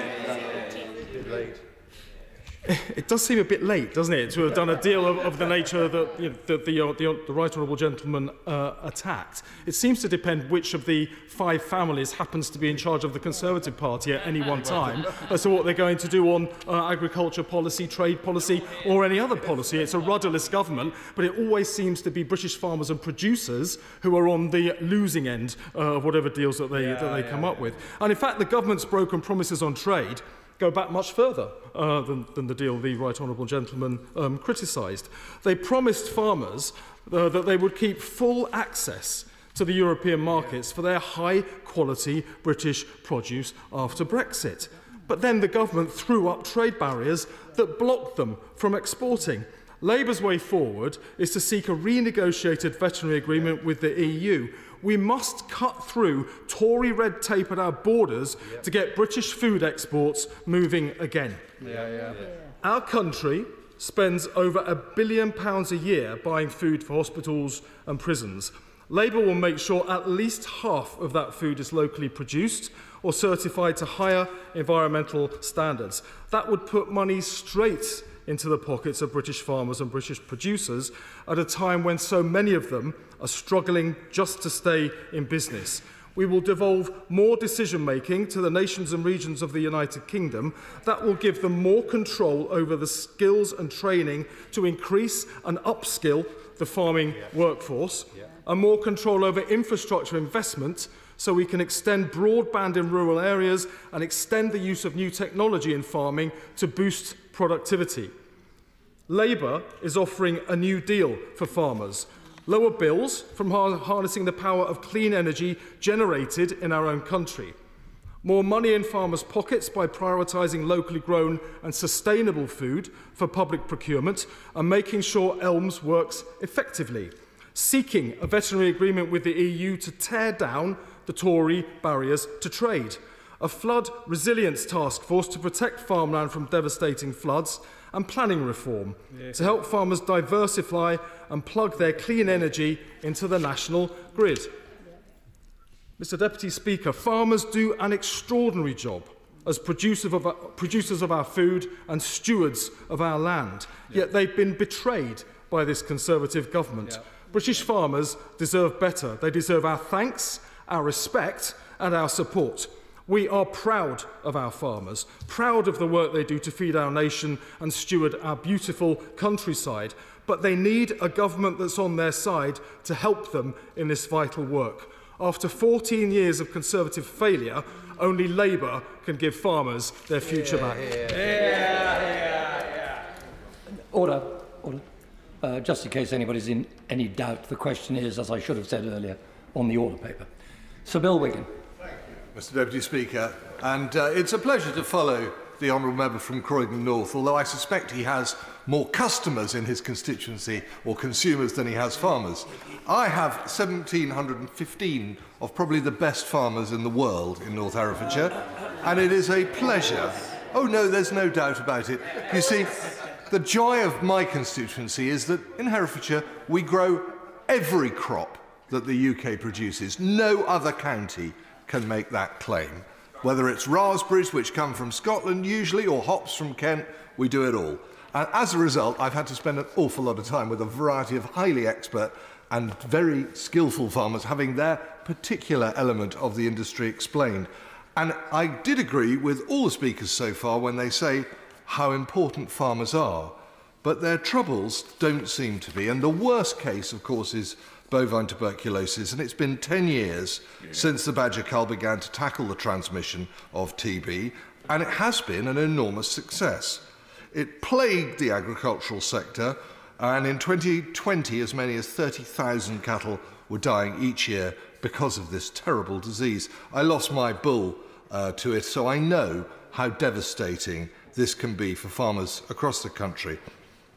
Thanks to the culling of sick badgers, which carry the disease to cattle, 24% fewer cattle were killed in 22-23, relative to the preceding year. In fact, the number of deaths was the lowest it has been since 2008. And of course, the beneficiary of this is not just the farmers and their cows, but it is the healthy badger population who are therefore less likely to be exposed to this fatal disease. And with this rate of success, I fear the government's move away from culling badgers to a vaccination programme is premature and potentially disastrous. And a reactive cull just won't work because once DEFRA have decided that there's TB in the badger population, all your cows are dead. So it doesn't work, it's not good enough, it won't cut the mustard, and the department needs to rethink very carefully about what will happen, because we have seen a 54% reduction in this disease. And we've learnt from COVID that you don't take away the precautions that are working before you're ready to bring in the new DIVA test, the test to detect infected amongst vaccinated animals. That test allows the BCG test, vaccine to be applied to cattle, and for the cattle that are vaccinated to be separated from the cattle that are infected. But until that test is ready, and a written answer to when that might be was 2027. Until that is brought in, we cannot take our foot off the culling programme. We cannot allow our defences to drop, and we cannot let a 54% increase in TB, which is what will happen if we continue to do the wrong thing, which I think the government is doing. So we need to protect the healthy badger population, the healthy cattle population, but most of all, it is a disease that reaches human beings too. And because of resistance to penicillin and antimicrobial resistance, there aren't that many drugs that tackle tuberculosis. And if we allow this disease back, the risk to human health is a very serious one, particularly as there is now an increasing desire to buy green top milk, which is unpasteurized. Considering that TB is a serious disease, consumption as it used to be called, that is extremely dangerous. It costs around £14,000 when a bovine TB breakdown takes place. It costs the taxpayer up to £1 billion over the next 10 years. And of course, I've already mentioned the risk to human health. So I would very much urge the government to think again about its reticence on allowing the cull to continue until the DIVA test is proven and active and working and successful, which I'm sure it will be. This was stressed when the Honourable Member for Show had visited my constituency, because it just breaks people's hearts when their cows are taken away. But it's wrong that their health is threatened, and worst of all, the healthy badger population will be diminished as the disease spreads. Now, the rural economy is brimming with £43 billion worth of economic potential, and we need to cut back on the regulations and procedures that burden the sector. Farmers can spend over 15 hours a week on administrative work, and a recent survey found that 86% of respondents believed that the levels of farming administration has actually increased. And I agree with that. I've filled out my SFI form and my countryside stewardship forms, and they are extremely complicated. But worse than that, they don't allow you to change them very often. So you can only put in a form once a year. Now that's fine if you're not going to change anything, but this is a dynamic industry, and as a result we need to be much more flexible. A DEFRA tracker found that when accounting for regulatory and payment changes, over 50% of farmers have a negative view of their farming future. And the transition from the basic payment scheme to the sustainable farming incentive is riddled with problems. Even though the new scheme is supposed to add flexibility to the system, farmers need to wait that year to amend their applications.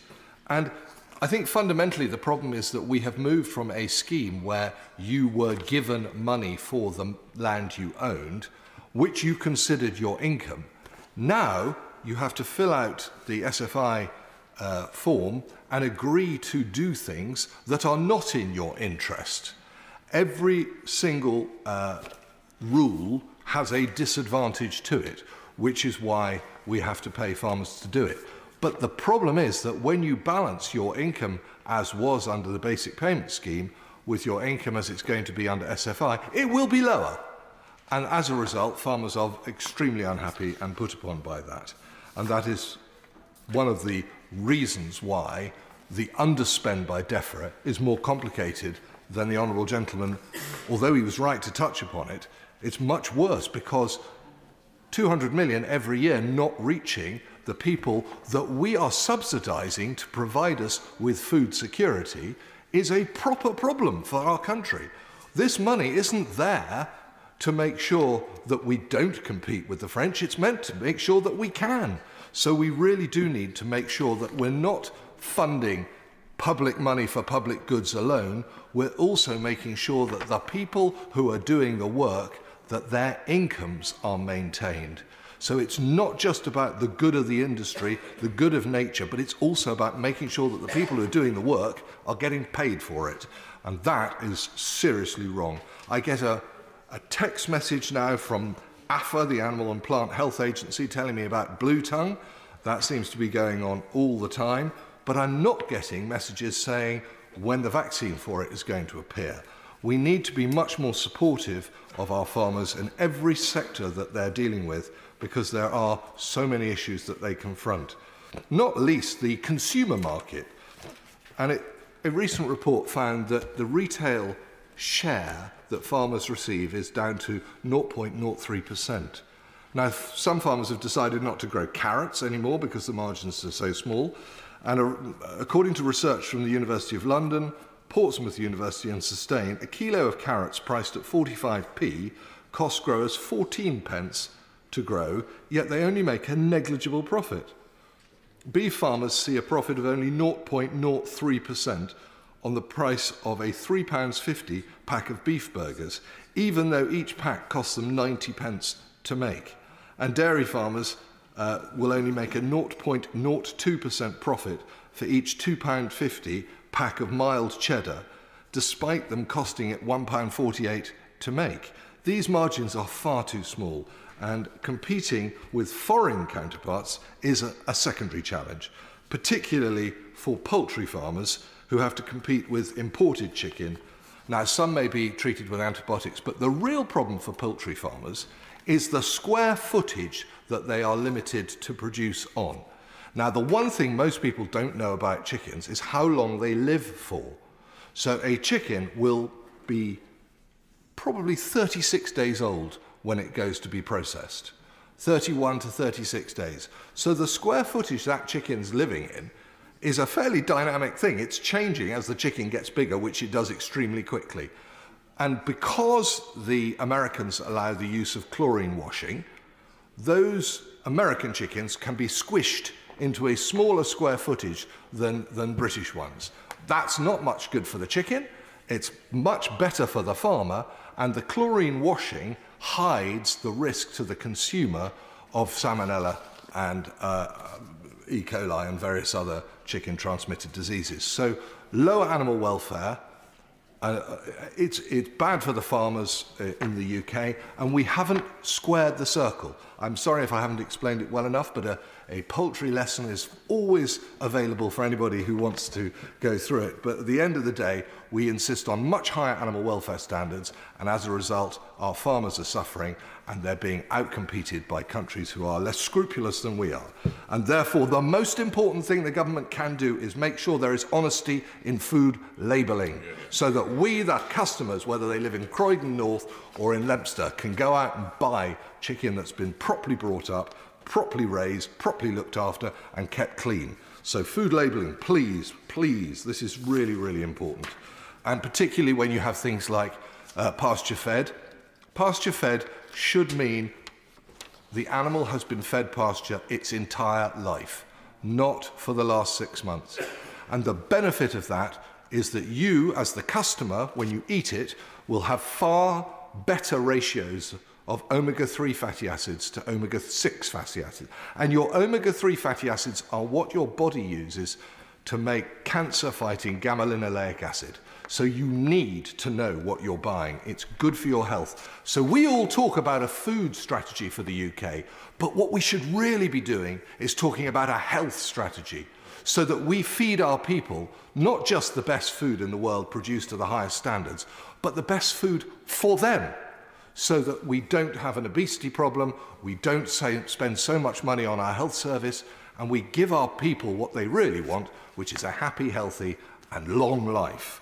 That is my most powerful plea. But things are not so bad. If you look at what's been going on in France, we saw their dissatisfaction with the increasing amount of red tape and greater competition from imports by them descending on Paris to disrupt a food distribution hub which feeds 12 million people. The Belgian farmers blockaded the EU building in Brussels in February. Water cannons were used, and in 2022, a Dutch farmer was shot at in Holland. And fortunately, the bullet just missed him during the protests there. The French government's response to these protests was to lower environmental regulations. That's got to be wrong in every direction. The farmers shouldn't be rioting, and the government shouldn't be lowering environmental standards. And we have not done that in this country. We have not got revolting farmers. In fact, mine are anything but. And as a result, we should be looking at our withdrawal from the common agricultural policy as one of the great successes of Brexit. And the government must do more to help farmers by producing local produce. And the Buy British button, the campaign which encourages supermarkets to sell British products, should be encouraged. But the one tragedy of public procurement is that I don't think our armed forces get enough British beef and lamb. And of course, supporting British food in schools and hospitals would boost local farmers. But it's very difficult to still get local food from a local abattoir because, thanks to the veterinary regulations, there aren't very many local abattoirs. There's some very big ones in Wales, but there are essentially only 3 major companies that are slaughtering in any sort of capacity. And as a result, we need to make sure that we look at the regulations that hold local abattoirs back. And most of that is from veterinary inspection. Now, the problem with veterinary inspectors is that they need to be there when the animal is opened up, because it smells different if it's not right inside. So the idea that we could have video vets watching what's going on doesn't work as well as I wish it did. So we need to go back a step to local abattoirs, making them competitive and having a more... yes, of course, I'll give way. Of course. I thank the Honourable Member for giving way. On the point that he makes on abattoirs, Hugh Phillips Butchers in my constituency has just closed its abattoir, and it's such an absolute disaster because the saltmarsh lamb in Gower was being slaughtered there. But the lack of support for abattoirs, no, it has to, and the ability of butchers to be able to train their staff, because it's a very skilled job, and also to be able to keep their licence, even if they have to close for short periods of time, is a huge cost to the butchers. And we're going to see more and more abattoirs close as a result of this. Does he agree with me that this is a disaster? I definitely agree it's a disaster. I definitely agree that it is the cost that the abattoir owner was having to find per capita of animals killed that would have put him out of business. It happened in my constituency as well. And one of the biggest problems is that the burden is too high. Now, of course, when we're buying Gower lamb or Hereford beef or any of the wonderful things that are killed and processed locally, by not having the abattoir, those animals have to travel considerably further, so there's an animal welfare problem. There's a human health risk if we don't have proper inspections, but some of the qualifications required by the UK are much higher. So very often when you visit an abattoir, you'll see that the veterinary inspectors are from Spain, and that is because the qualifications are different and they're paid less.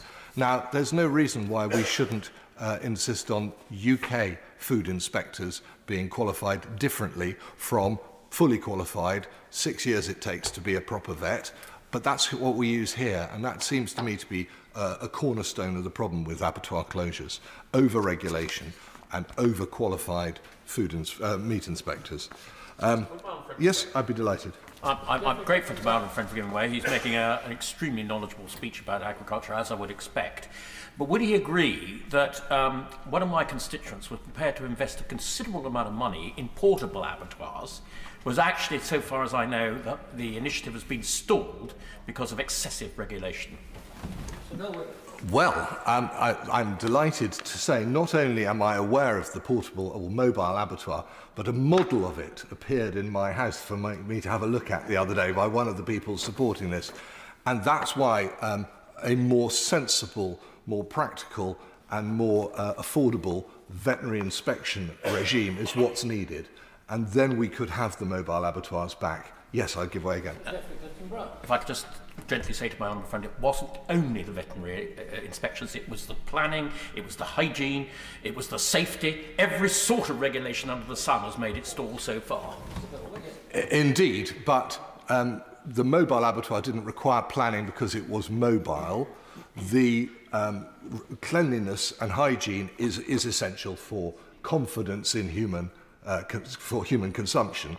But the veterinary bit, that's the bit where there's at least some margin for improvement. Because when I looked into slaughtering through that particular abattoir, the cost was very, very high because of the veterinary inspection rather than the other things, which of course have to be dealt with. So I completely support the project that he's referred to, and I hope to see far more little abattoirs popping up, albeit mobile or like the one that closed in Gower on a fixed basis. But the thing did someone want to give way? I'd be delighted.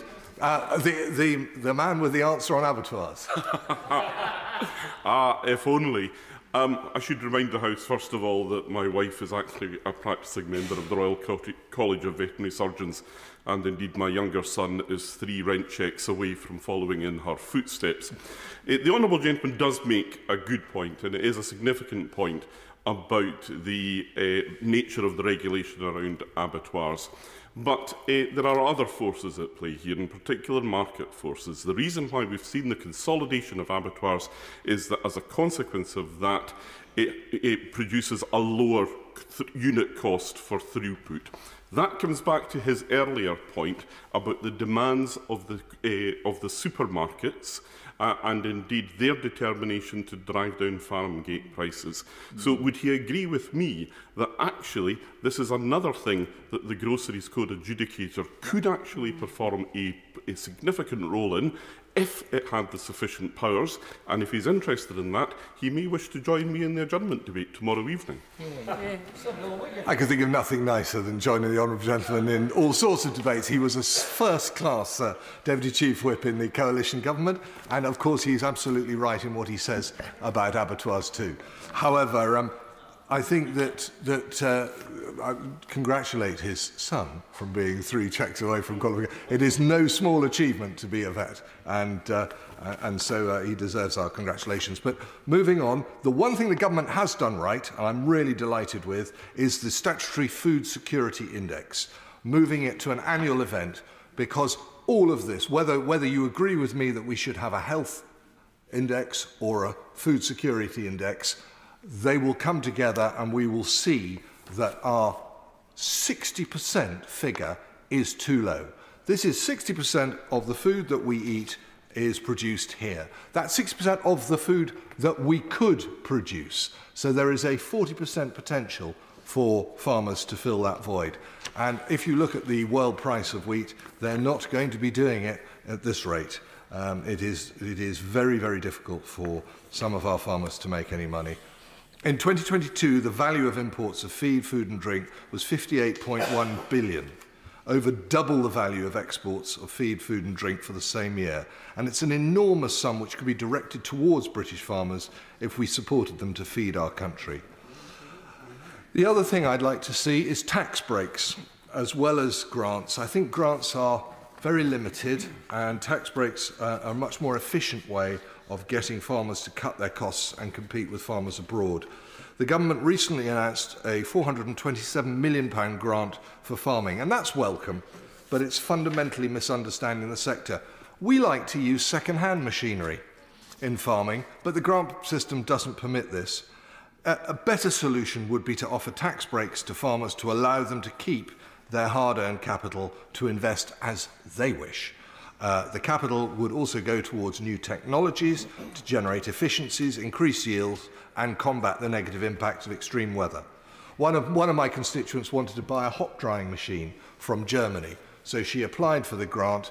It was such an expensive machine, it was more than £500,000, that it blew through the system. There was no way they could approve it. So in the end, she bought it herself, and the hop sector is tiny, but that's why these grants just can't tick the boxes.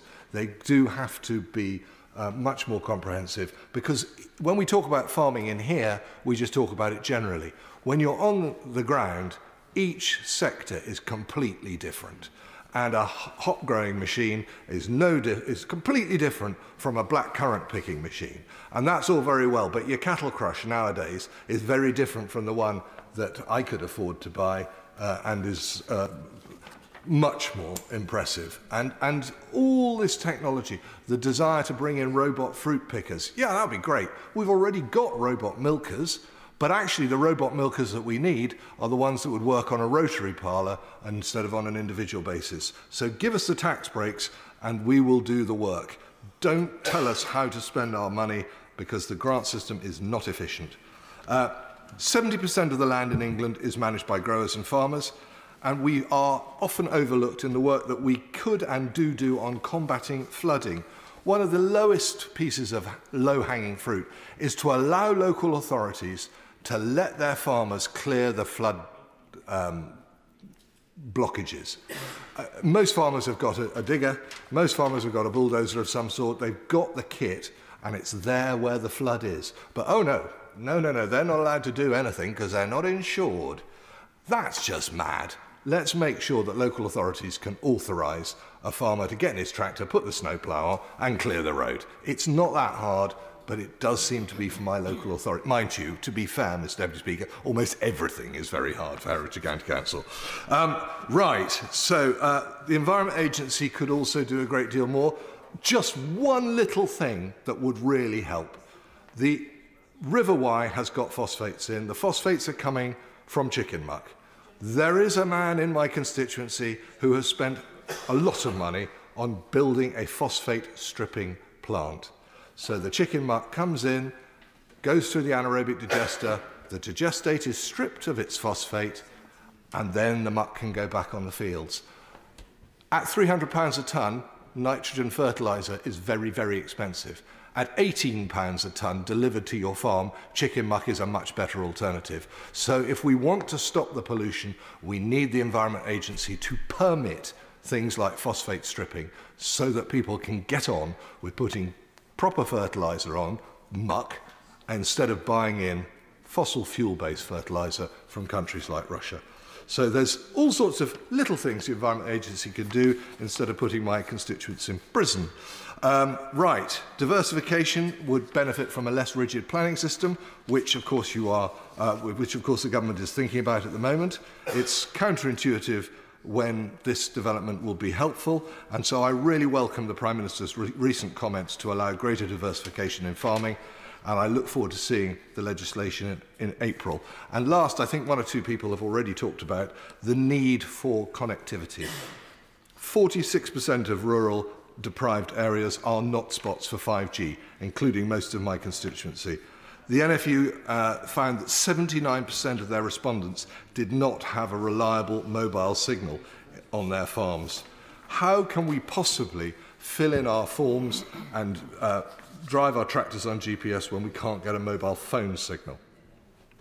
We also need better digital mapping. At the moment, the maps that the RPA are using are not accurate for hedgerows, and the work needed for hedgerows is even harder because by the time you've filled out your digital map, put in your SFI forms, oh dear, you're not allowed to do anything to your hedges because of the wild birds. So then you have to wait, and then the patch comes up again that when you can do stuff to your hedges, but you can't do the same thing for hedge laying as you can for hedge cutting. So it's hard, complicated, and then some bright spark thought we'd plant trees in the hedges, and that's absolutely fine until somebody crashes into one, and then you have a fatality. So hedges are very helpful for many reasons, but not many of them are quite right in the SFI at the moment. Lastly, transport infrastructure for rural communities and livestock worrying.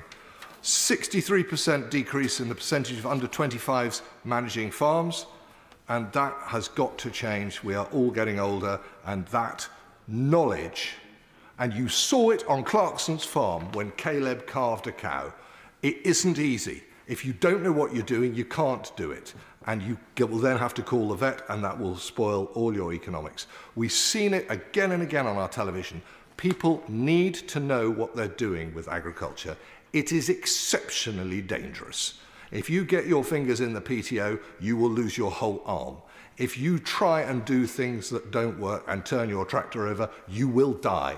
And even if you do it all right, and you're on your own for weeks on end with very little contact, you may well choose to take your life. I have lost 6 farmers in my constituency in the last 12 months. So things are not all right. There is no room for complacency, and some of the good things that the government is doing are so welcome. Not least, while I'm on a cheerful note, my right honourable friend has got a dog protection of livestock bill coming through. We really need to see this. There is nothing more miserable than lambing a Schmellenberg lamb than coming back and seeing the remains of your flock torn to bits by one of these pit bulls. It's absolutely appalling, and that's why I really support that private member's bill. The damage done to livestock in my constituency in the Midlands alone was £313,000. So this is a really serious problem, and I'm delighted she's doing that. I'm delighted the government is maintaining its £2.4 billion annual budget, but it should be increasing it.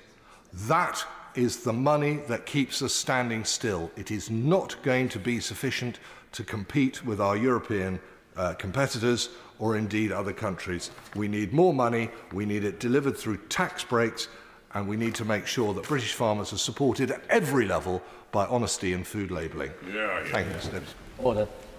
Could I gently suggest that there are a significant number of members wishing to participate? If every member speaks for half an hour, then not everybody is going to get in. Stephen Bonner. Much, Mr Deputy Speaker. Today's debate, of course, had to be rescheduled, but we still welcome what is still a timely debate on farming. The SNP will always welcome any opportunity to speak on this issue, and especially to give Scottish farmers a voice in this place. I'd like to talk today about the vital role farmers and farming play in the rich fabric of Scottish tradition, to outline the key impact that Scottish farmers have on our nation's economy, the health of our people and the protection and management of our environment, and to detail just some of the mounting pressures they face due to largely this Conservative government's long-held obsession with Brexit.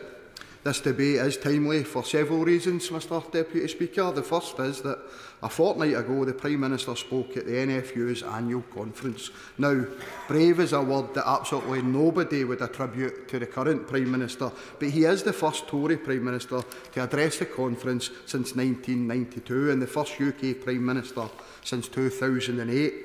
And if any in this chamber, or indeed any of our constituents, were looking for a more telling insight on Westminster's attitude to farming and agriculture, then they need to look no further than that. And I can't help but wonder what it was that kept the Tory leadership away from such a meeting for so long. Why is it that despite having 4 Prime Ministers in that time, the current Prime Minister is the first in 28 years to make such a commitment? Although, of course, in the interests of fairness, it's only right that we acknowledge the fact that the Prime Minister's immediate predecessor wasn't in our office long enough to have received an invitation. So, what might have been the cause of that historical hiatus? Perhaps it was a long-held tradition of successive Tory governments taking the rural vote and communities for granted. Perhaps it was a fear of scrutiny from the sector itself, or perhaps it was a crippling knowledge that the Tory obsession with Brexit is playing the defining role in the decline of our once great agricultural industries, or indeed probably a combination of all three. Mr Deputy Speaker, we on these benches believe that the Prime Minister's address to the NFU should have begun with an outright apology. The Westminster Government have hammered farmers with its Brexit obsession, leaving them to fend for themselves, facing the devastating impact of higher costs, mountains of red tape, labour shortages and eye-watering delays over border controls. I will indeed. I'm grateful to the Honourable Member for giving away, and alongside the Right Honourable Member here for Orkney and Shetland, I'm grateful to be here as a Scottish MP who can also give voice to Scottish farmers. He's making good points in relation to Brexit, and I agree with him on that. But I wonder if he might agree with me in relation to the importance of skills for farming, and having skills and training where the communities are is really important. The SRUC received a Queen's Anniversary Award for Innovation a couple of weeks ago, and I was in London to see that. But Elmwood campus for our SRUC in Cooper is facing devastating cuts, largely as a result of the Scottish Government's cuts to HE and FE. It is going to have its golf course sold off, and there are doubts over the future of its animal care unit. Does he agree with me that the SRUC is an integral part of Cooper, and that the Scottish Government should be helping the SRUC to provide funding to keep it there as a going concern? Honourable Member for introduction. And I do agree with her, and I'll make representations as such. And of course I look forward to all contributions in the Chamber from all members across Scotland today as well. The debate is actually timely as well, as we of course finally saw the UK Government responding to decade-long calls for fairer contracts for dairy farmers. Since as long ago as 2011, NFU Scotland, on behalf of its members, had been desperately pushing for reform in this area. So we welcome the bringing forward of legislation to regulate dairy contracts. But we join NFU Scotland and other unions in highlighting the devastating delay showed by the Westminster Government in listening to our dairy farmers in that sector. Mr Deputy Speaker, farming is vital to the Scottish economy. The sector in Scotland delivers a production output of £3.3 billion annually. It employs 67,000 workers directly on farm and supports a further 300,000 jobs within agricultural activities, and of course has long been the backbone of rural communities in Scotland and our surrounding landscapes. We are a nation with a proud agricultural history, with crofters, growers and farmers shaping global methods of food production which are still practised today. Scottish salmon, Aberdeen Angus, oat-based products and of course Scotch whisky all represent modern success stories for our resilient food and drink sector. Exports of these Scottish products and others reached a total export value of £8 billion in 2022. But while these products have success in common, they are also united by a far darker shared trait. Their newfound precarious position, a result of Brexit red tape, staffing shortages and poorly negotiated trade deal, which has left them vulnerable to cheap importations. Our farmers, growers and crofters are resilient. They have been this way for centuries. They've had to be, forging a livelihood in often remote and weather-beaten locations and feeding the people of Scotland and those far beyond our shores. But while they're resilient, Madam Deputy Speaker, they're struggling. Scottish farmers deserve far better than the blatant disregard and damage they continue to receive from Westminster. And while Labour in Wales and the Tories here in England fail to deliver for farmers, with EU replacement support schemes falling far short of what was promised, the SNP Scottish Government has provided the most generous package of support for farmers and crofters across the UK.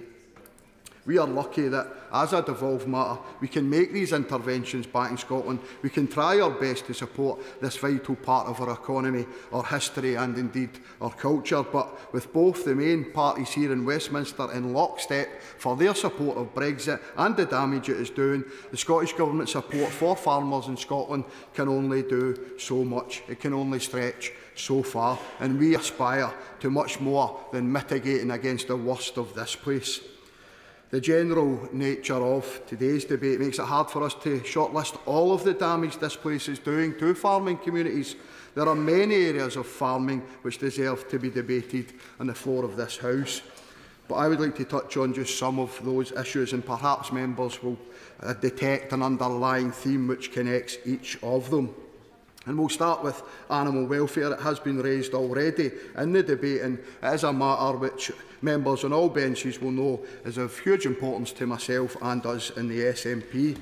This Tory government likes to talk about standards and the world-leading role that they see us playing on the global stage. And it is true, Madam Deputy Speaker, Scottish farmers have some of the highest animal welfare standards in the world, thanks largely, of course, to the welfare of farmed animal regulation introduced by the Scottish Government in 2010.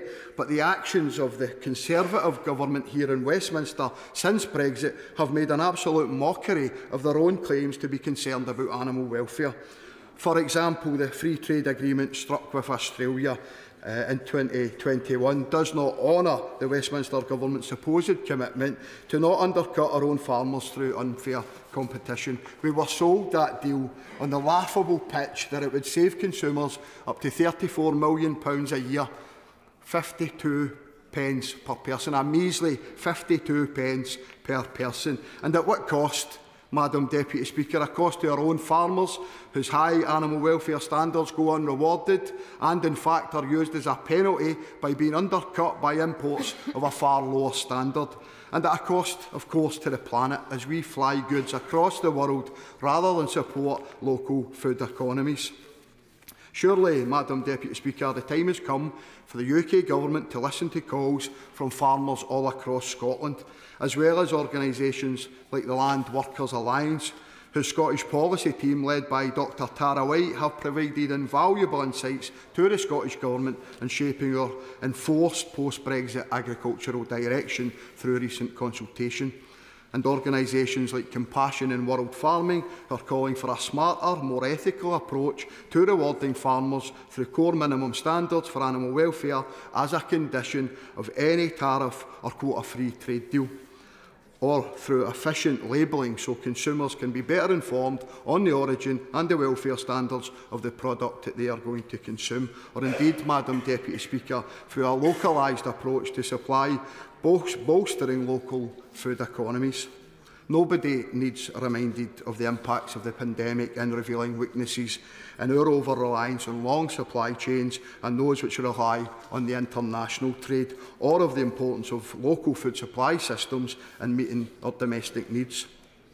This need for shorter supply chains is, of course, only compounded by the climate crisis, and important food from other countries, especially those as far away as Australia, will only serve to increase greenhouse gas emissions, and of course that contradicts any UK Government claim that they are tackling climate challenge head-on. Another issue of concern to all of us in the SNP is the cost of our food and the unavoidable reality that while costs for consumers rise, the share of that cost which finds its way to our farmers remains completely stagnant. The Centre of Economic Performance has stated that leaving the European Union added an average of £210 per household to food bills over the 2 years to the end of 2021. That's the legacy of this place. And this was, of course, before the Tory party elected their previous leader, whose reckless relationship with economic reality heaped further costs on each and every one of our constituents. And for any members who need to be reminded of the impact of the Tory-engineered crisis, ONS data shows that the overall price of food rose around 25% between January 22 and January 24. In the 10-year prior to this, food prices only rose by 9% in total. But we know that farmers haven't benefited from these price increases. In fact, the opposite is true. Farmers are paying higher costs for essentials such as feed and fertiliser. And research by Professor Lisa Jack, carried out for Sustain, found that of the entire price you might pay for one grocery item, around 98 or 99% of that goes to production and overheads for intermediary companies such as processors and distributors, and then of course the retailers, meaning our farmers, our crofters and growers are left with crumbs, sometimes as little as 1 penny of profit for each item that they produce. So we'll take this opportunity, Madam Deputy Speaker, to ask the Minister once again to consider price caps to stop the supermarkets profiteering and to help ensure that basic essentials are not beyond the reach of many people. Better still, the UK Government could follow calls from organisations like Sustain and force supermarkets to publish more information about their own supply chains. We in the SNP are absolutely clear that farmers must be paid what they are owed because they provide a secure, fair and sustainable future for family farms across all of these nations. We urgently need to review existing frameworks which are supposed to enshrine this fairness, which are not acting as well as they should. And this includes looking at the efficacy of the Grocery Supply Code of Practice. Madam Deputy Speaker, another issue raised by the SNP in this place consistently is the crippling effect of Brexit on the ability of our farmers to staff their farms. The UK currently relies on some 58,000 seasonal workers to harvest the crops grown by our current domestic system, and that's before we count on those working in the wider food production and farming system. Despite constant warnings from farmers and unions in Scotland during the referendum and indeed after, Brexit has had a devastating impact on the ability of farmers to find staff at peak times of their harvest cycle. Despite the introduction of temporary short-term visas for workers from overseas to fill these roles, there remains significant issues around immigration, and especially when it comes to seasonal workers, those forced to work in food manufacturing and, of course, as we've heard previously, those working in abattoirs. The introduction of those short-term visas, whilst not only failing to address working shortages in agriculture and food production in Scotland, also pose another serious challenge. The complexities of the system and associated costs of the move to the UK mean that many of these workers are now often at the sharpest end of exploitation, a great deal of which occurs in the application process itself, with third parties taking advantage of applicants trying and struggling to navigate the UK's system. So what have we been left with? An immigration system which allows for exploitation at its outset, which hasn't been able to effectively fill the vacancies, and a hostile environment created by the attitude of this Tory government, which deters workers with the appropriate skill set from even considering coming here to the UK to carry out that work. And I said earlier, Madam Deputy Speaker, there is consistent themes running that emanate from here in Westminster. Those themes are the painful reality with the people of Scotland have become all too familiar. Tory chaos, Tory mismanagement and the enduring damage of Brexit, which threatens to decimate our hard-working and admirably resilient farmers in Scotland. In stark contrast, the SNP stands up for Scottish farmers. Wherever we can on matters that are fully devolved, we have given clarity and assurances that we will support our farming industry. We have introduced the Agriculture and Rural Communities Bill, which is a key milestone in our work to transform how we support farming and food production in Scotland to become a global leader in sustainable and regenerative agriculture. And in a final example of the differences between the clear leadership being shown in Scotland and the approach favoured down here, in his address to the NFU Scottish Conference, the First Minister announced the Scottish Government has now committed up to 70% of the budget being made available through Tiers 1 and 2 of the frameworks. Madam Deputy Speaker, today's debate has been welcomed, and it is incredibly important. Farmers in Scotland are close to breaking point, and despite the constant commitment of support from the Scottish Government, there's only so much we can do to clean up the mess that has been left by the Tory Government. Whilst this Government continues to bury its head in the sand, we in the SNP will continue to work hard to secure the fair and sustainable future that Scottish family farms deserve. But there is only one way to properly address the challenges that farmers are facing and support and protect Scotland's agricultural history, and it is for an independent Scotland to take its place within the European Union. And only one party is making the case for this, the SNP. Thank you. George Eustace. Thank you very much, Madam Deputy Speaker. And can I begin by drawing attention to my members' register of interest in that I'm a trustee of a family trust that owns shares in Travaskis Farm, our family farming business, and I'm also a director of Pembroke, which is a consultancy in the sector.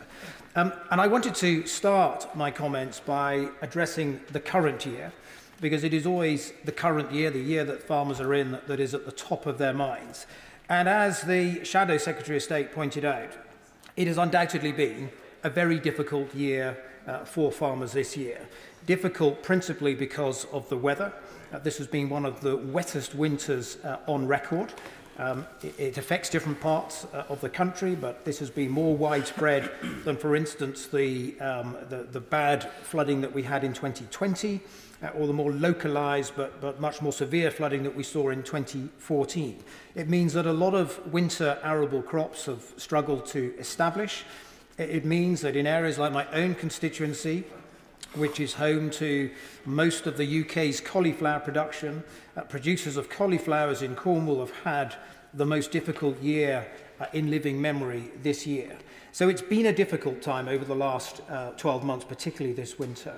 And it is also true that in recent years, a number of global events have led to volatility, and in common with many other business sectors, farmers have sometimes felt it difficult to plan and to budget properly because of volatility that they saw in their input costs. And it's also the case that this year, over the last 12 months, some sectors have seen commodity prices ease back from the very high levels recorded in the last few years. And this is particularly pronounced in some areas of cereal production, like winter wheat. So while acknowledging that it has been a difficult year for farmers and that is at the top of their mind, I also think it is very important to take a step back and to look at the wider context and to look at a longer time frame. Because DEFRA, of course, constantly monitors farm business incomes. Every year they publish something called the Farm Business Survey, and there is a whole statistics department in DEFRA, as the Minister will know, who spend their time understanding global agricultural commodity markets, what's driving prices up or down, and what the impact of that is on UK farm enterprises. And on this, in recent years, we have to acknowledge that farm incomes have actually risen sharply overall since 2016. And that is because farm gate prices throughout history have always been heavily influenced by exchange rates.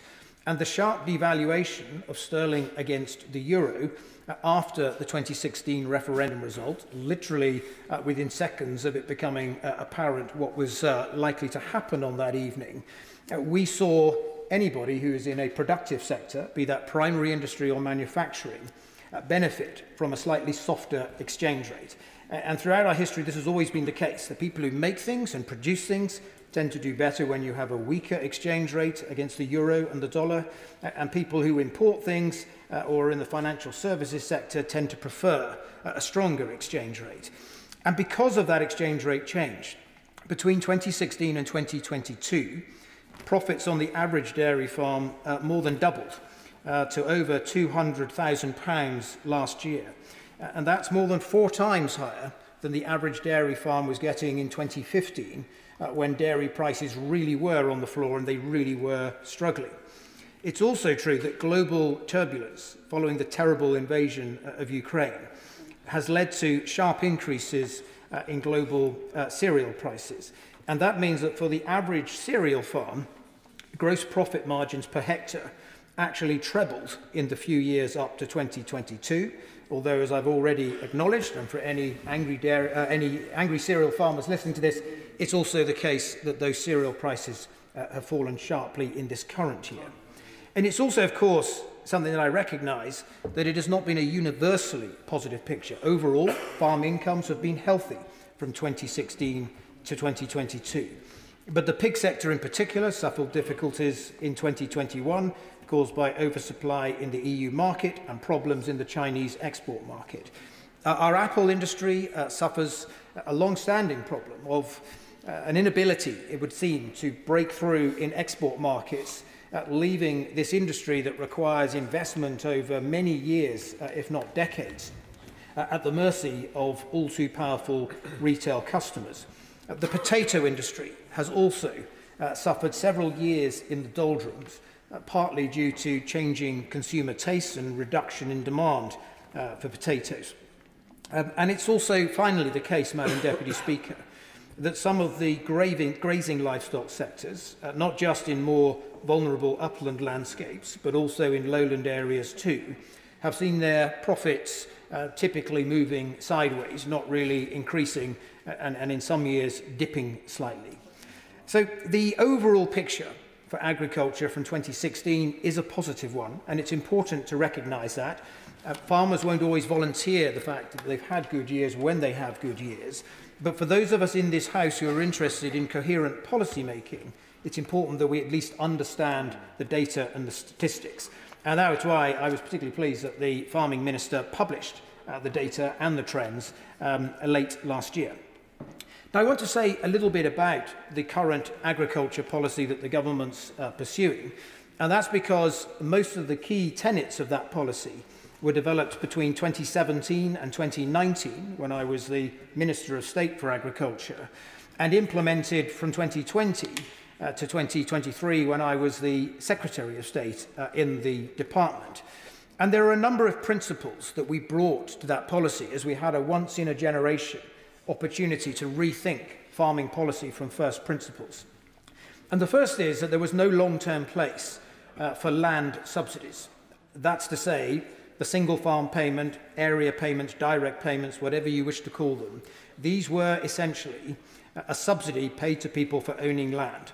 And there was no coherence to such a policy, simply because there has never been any shortage of people in this country wanting to buy land, and it made no sense to add a subsidy to it.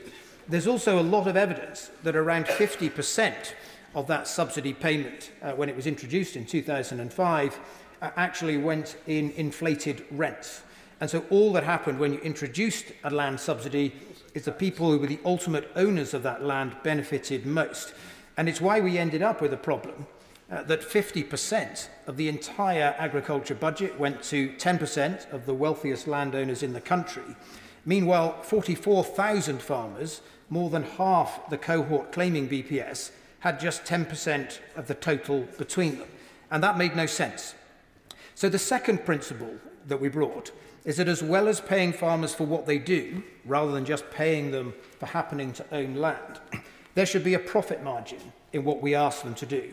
So we took a very deliberate decision to depart from the backward income foregone methodology that was pursued by the European Union and is sometimes advocated by the World Trade Organization. As we try to modernise farm policy, we have to reject some of the anachronistic approaches that the World Trade Organization advocates. They have no place for modern policy. And it is essential that if we're going to ask farmers to give up a land subsidy in exchange for being paid for what they do, we should not begrudge them a margin for what they do. There has to be a profit margin. That is the quid pro quo for the removal of anachronistic land subsidies. The third principle that we brought in the design of that policy was that recognising that there was poor profitability in some farm sectors, and recognising too that in some areas there was a dependence on the subsidies that were received, we should try to address the cause of that poor profitability, not simply treat the symptoms of it. And that is why in the Agriculture Act we legislated for new powers to introduce fairness in the supply chain. And it's why in the years since we've had a significant expansion in grants to help farmers invest in their businesses, to reduce costs and improve their profitability. And it's why, as we design schemes like the Sustainable Farming Incentive, we made sure that as well as helping the environment, some of those schemes would also increase and improve the financial resilience of farms, because there's a lot of evidence that in some landscapes, if you can have an approach to farming that is more extensive, that has fewer inputs, but actually a higher profit margin, you can actually see an overall improvement in the profitability and long-term financial resilience of some of those enterprises. The fourth principle that I was very keen to bring to this policy, but I know others have commented that we didn't do this far enough, and I'm open to representations on that, but it was that there should be simplicity in the new schemes. And this is not easy because the environment is complex.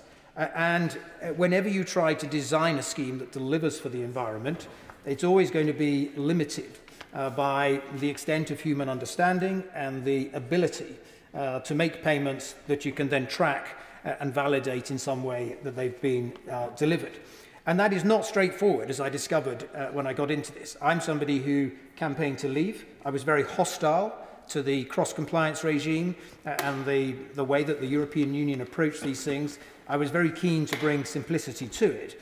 And my message always to officials is that as we encounter a dilemma and a difficulty as we design policy, we should always tack towards simplicity and accept that it might not be perfect, but that we need something that works. And I think generally, to be fair to officials, they have done that. And to be fair to ministers, they've maintained that basic principle going forward. The final principle, Madam Deputy Speaker, was that this should be an evolution, not a revolution. And that is why, way back in 2018, when I first tried to take the Agriculture Act through Parliament, in that case we didn't complete it, and we had to have a second attempt in the Parliament that followed after the 2019 election. But we were explicit right from the beginning that there would be a 7-year transition from 2021 to 2028, that we would gradually reduce the legacy BPS land subsidies and gradually expand and roll out the new policies. And you know, it's sometimes said that, oh well, there hasn't been a plan, things have delayed, things aren't happening as fast as they should have done. All of these representations, I have to say, Madam Deputy Speaker, are complete and utter nonsense. We published a document in 2019 that set out that 7-year transition plan. And I want to pay tribute to all of my successors, because every single one of them has continued to roll out that policy programme exactly as we set out in 2019.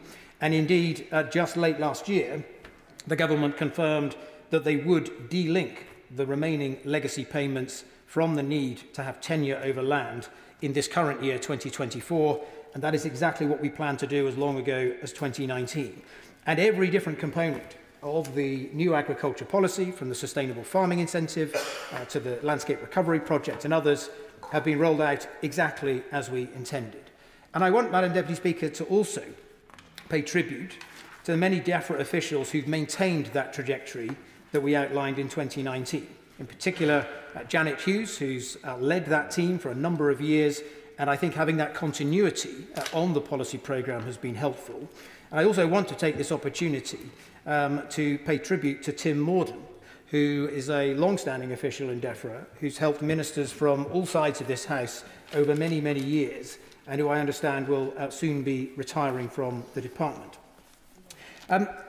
Madam Deputy Speaker, I want to now say a little bit about what the challenges are that remain, because there are some, and I will wind up soon after that. Most of the challenges that DEFRA faces when it comes to agriculture, I'm afraid to say, are other government departments.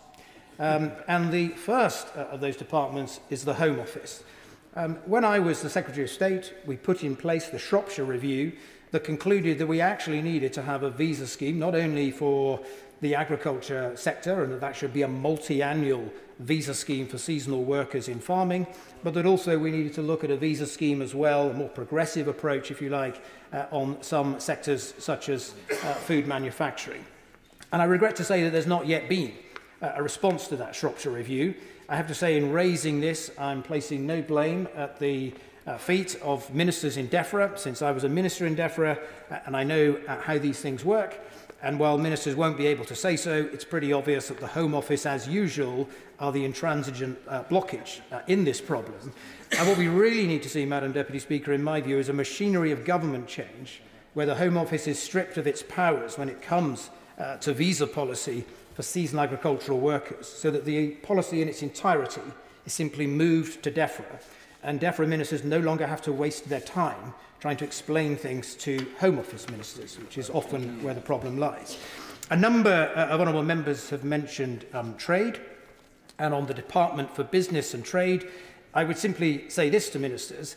DEFRA understands trade and some of the technical issues around trade far better than officials in the Department for Business and Trade.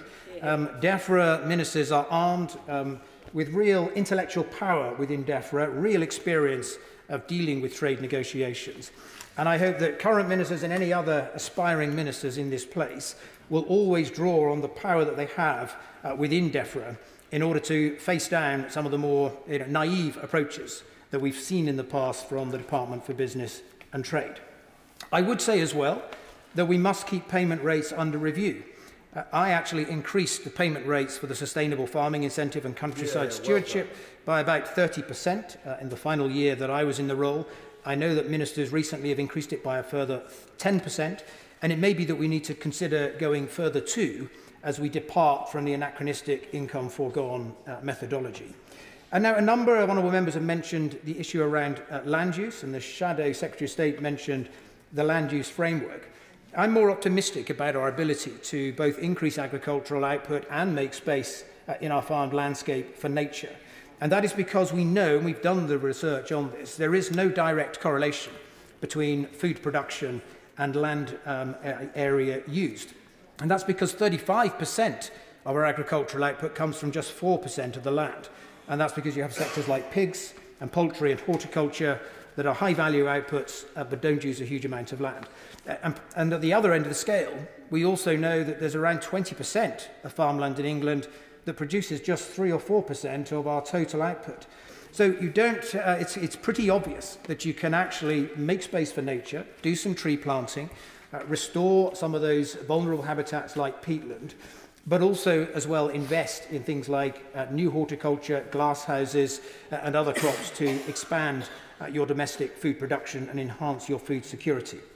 And on that particular point of horticulture, I regret that the government took a decision last year to drop the horticulture strategy.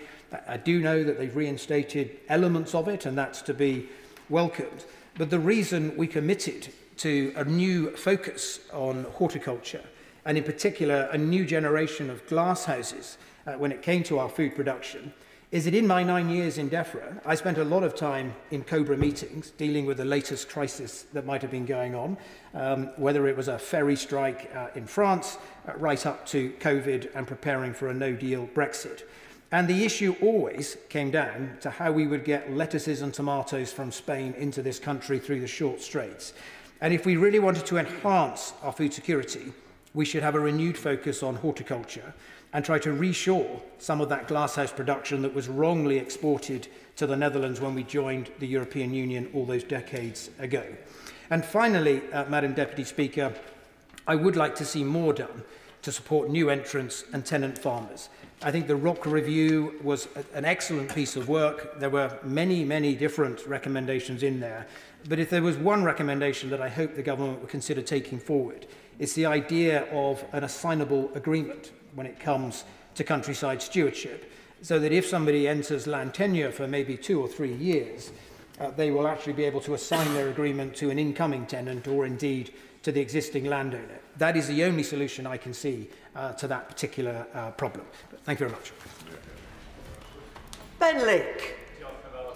Speaker, it's a pleasure to participate in this very important and timely debate, and a particular pleasure to follow the Right Honourable Member for Camborne and Redruth, who I thought made a very considered speech, as ever. He's very learned in this particular policy field, and I'd like to actually elaborate a little bit and follow on his one of his final points there about food security, and especially the the emphasis on horticulture and reshoring some of that production in the UK, because I think food security is something that doesn't always get the attention it demands in this place, and indeed in wider political debate. It's a very important matter, of course, of life and death, but it is something that I feel warrants even more parliamentary scrutiny and debate in future. But if we begin then by considering the current state of affairs, and in that regard, the UK Government's Food Security Report is incredibly useful. It sets out the current situation as regards food production and food consumption, as well as exports and imports. And I was quite taken by some of its findings that the UK's production to supply ratio, for example, for all food in 2020 was some 60% and 76% for indigenous type food. Perhaps more relevant and more widely understood, of course, is the actual consumption of UK-produced food, and that statistic stands closer to 54%, as of course part of UK food products are exported. Now, the point I make on this now is statistics, they're very hard to interpret and sometimes can tell a whole array of different stories. The one thing I would say about that 54% of UK-produced food actually consumed is that it compares to a 1984 figure of 78%. Now, changing dietary preferences, changing climate, different consumer habits, what have you, have a very heavy bearing on this story. But the trend, I think, is quite important, that from a peak in the mid-1980s, the production to supply ratio has declined into the early 2000s and has remained quite stable ever since. Of course, food security is not a simple matter. It is multifaceted and has various different contingent factors. But again, the UK Government's Food Security Report has a very useful definition, which I think conveys the complexity. Food security, it notes, encompasses the state of global agriculture and markets on which the UK is reliant, the sources of raw materials and foodstuffs in the UK and abroad, the manufacturing, wholesale and retail industries that ultimately bring food to shelves and plates, and their complex supply chains of inputs and logistics, and the systems of inspection that allow consumers to be confident that their food is safe, authentic and of a high standard. Now, if we consider that definition for a moment, as detailed as it is, immediately a few risks to food security spring to mind. We've heard some of them already in this debate this evening. We've heard of the surge in input prices and cost of commodities, and the way that has had a big influence on the viability of farm businesses. We've also heard about changing climate in the UK and the way in which flooding has had a significant impact on agricultural production in the UK. But I also think it's quite important to bear in mind that the impact of a changing climate will also have an impact on those markets abroad from which the UK imports so much of its food.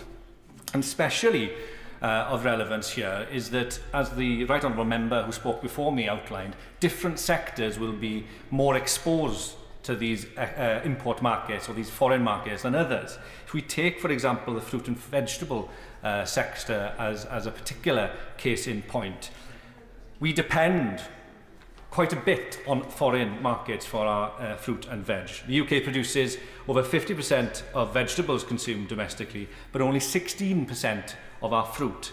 And 93% of domestic consumption of fresh vegetables was fulfilled by domestic and European production, while fruit supply is more widely spread across the EU, Africa, the Americas and the UK. Now, some of these foreign markets are those areas of the world in which we know will suffer from climate change, and their ability to produce much of this food that we import will be impacted by climate change. And that's not to consider, of course, the impact that the unknown impact of geopolitical instability will have on some of these supply chains. You know, the war in Ukraine has already been mentioned, but we need also remember, of course, that some of these shocks are unexpected and we cannot anticipate, such as, for example, the disruption more recently in the Red Sea trade routes. And so for that reason, I very much welcome the government's commitment to monitoring food security through this new statutory index. And I think it would warrant then an annual debate to coincide with updates of the index so that we can properly scrutinise this very important matter. Now, if we consider all of these facts and potential threats and risks, I think it leads us to this conclusion that actually we need to not only maintain domestic food production, but also actually increase food production so that we can gain greater self-sufficiency in many of the food products that UK consumers eat. Now, whilst I focused so far on some of the external factors, we need to bear in mind, of course, there are many domestic factors that have an impact on domestic food capacity. And I'm afraid to say that there are a combination of factors that are conspiring at present to force many farmers in Wales out of the industry. Now, domestic agricultural support policy, for example, is a very big part to play in this regard, in addition to public procurement of food contracts, which has already been mentioned by another speaker. I'm afraid the financial position of Welsh farms just underlines the vulnerability of the sector in Wales and the importance of direct government support payments. Now, IBERS, the research institute at Aberystwyth University in my constituency, produces an annual farm business survey of farm incomes. And the most recent survey, detailing the 2022-2023 outturns, paints a very worrying picture of the state of many farms and farm models in Wales. It noted how hill, cattle and sheep farms made a profit of some £24,000 after rent and finance in that financial year, but excluding, of course, the cost of unpaid labour. And that compares to the average basic payment scheme payment for those farms of £26,000. Hill sheep farms paint a similar story. They made a profit after rent and finance of some £24,000 versus a BPS direct support payment of £31,577. The point I'm trying to make here is that direct support from the government through the BPS in this instance has served an incredibly important role in keeping many of these farms afloat. And the threat or the concern that I have is when there any reduction to that profit, many of these farms will find themselves unviable. I will, of course. Giving way. He will know well that the Labour government in Wales is currently planning a subsidy scheme, a sustainable farming scheme, which by their own independently commissioned estimates will lead to roughly a 10% drop in livestock and a £122 million drop in revenue. That's income that farmers in Aberconwy tell me is simply the difference between them having a future and not. So what message does he have then for his Plaid Cymru colleagues in the Senedd who are propping up that Welsh Labour government through a cooperation agreement? Does he agree with me that tomorrow afternoon's budget vote might be a good opportunity for them to reconsider that cooperation? I'm very grateful to my honourable friend from Aberconwy for making that intervention. I think he is right to state the fears of his farmers that are very much aligned with those expressed to me by farmers in Ceredigion, that the potential change of this policy is, quite frankly, the matter of life and death for their businesses. He tempts me to comment on some of the potential plans of my colleagues in the Senedd. I'll resist them, but I will say that I think it's important, given the gravity of the situation facing the Welsh agricultural industry, that's important that the SFS is changed. I would suggest that it should be paused to begin with so that we have time to devise a proper policy that is fit for the 21st century. And if my colleagues decide that they need to use every possible lever possible, then I would all power to their elbow. And if that means the demise of a cooperation agreement, I certainly shall not be mourning its passing. The point, though, is that the direct support for many of our farm businesses is crucial, and I think a point was made by the right honourable member for North Herefordshire earlier in the debate that much of the reality of some of this support is actually to ensure that food, the price of food on the market, on the supermarket shelves is controlled in a manner. Now, yes, yeah.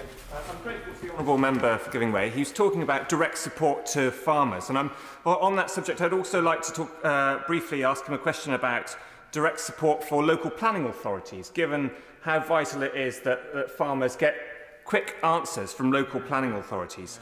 My experience in Mid and East Devon is that they are earnest in their desire to prevent agricultural pollution affecting our streams and rivers. But I've had one farmer who's waited 20 months for a decision on a planning application in relation to the construction of a slurry store. Does he agree with me that we need the Westminster Government also to help local planning authorities so that we can get rapid answers to our farmers? Well, I thank the Honourable Gentleman for that very important contribution, intervention. I think it is quite right. It's something we face in Wales as well, where some farm improvements and developments, indeed changes to comply with regulations, find obstacles in delays in planning. I think it's only right that planning authorities are sufficiently resourced to ensure that none of these obstacles are put in the way of progress. So I think he makes a very good point. If I can very briefly, Madam Deputy Speaker, before concluding, just turn to some of the wider issues that impact on domestic production that I think is worth repeating in this place, and those being the weaknesses of the current grocery supply code of practice and enforcement regime, and also then, of course, trade policy. I don't need to remind the House because I can see so many learned members here this evening, but farming is a long-term industry. These decisions have to be made on a very long-term basis. And when it comes to the way in which the grocery supply chain operates, I'm afraid to say that it is the case that many of the retailers have found themselves in a position where they can exert undue influence and impact on farmers and growers to shift short-term risk onto their shoulders, much to the detriment of the wider industry. It's been stated in a previous debate in Westminster Hall last month that 95% of the food consumed in the UK is sold by just 12 retailers, which affords them this dominant position in the supply chain. And it means the farmers and growers receive quite a paltry margin when compared to that enjoyed by many of the retailers. Again, a point made far more eloquently by the Right Honourable Member for North Herefordshire. And so in addition to short-term inflation spikes and rising input costs, farmers are also at the present exposed to some unfair trading practices that arise from this imbalance. Now, at the debate last month, many members were present debating a petition that was brought forward by the Riverfoot Farming Campaign, which called on the government to strengthen the grocery code adjudicators so that it is empowered to take effective and punitive action against those committing unfair trading practices, to lower the turnover threshold so that the code applies to a greater number of retailers, and to enshrine the simple principle that retailers should give suppliers certainty that they will buy what they agreed to buy, pay what they agreed to pay, and to pay on time. What we're talking there, Madam Deputy Speaker, is just basic fairness, and specifically to spread out some of the risk and also the profit inherent in the food supply system more evenly across the supply chain. Finally then, it has already been mentioned, so I won't go into any detail, but the impact of trade policy. And concerns have been referenced already about the impact of the Australia Free Trade Deal on the sector in Wales and indeed in the UK. All I would want to say in addition to what has already been said is that in its approach to future trade policy, the UK government should urgently establish a set of core production standards for all food consumed in the UK to ensure that farmers and growers here are not disadvantaged by any future trade agreements.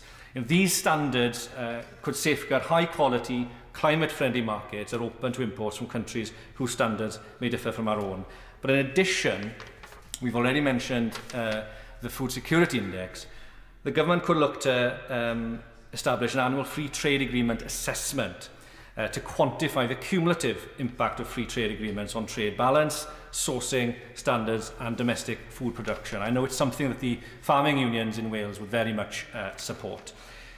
In conclusion then, Madam Deputy Speaker, what I think with regards to food security, it is a challenge that we will need to grapple with quite soon. And I think by supporting domestic production, not only for it to be maintained current levels, but actually to increase production so that we do gain greater self-sufficiency, we will in turn gain greater resilience to climate change, to the shocks also in a very uncertain world.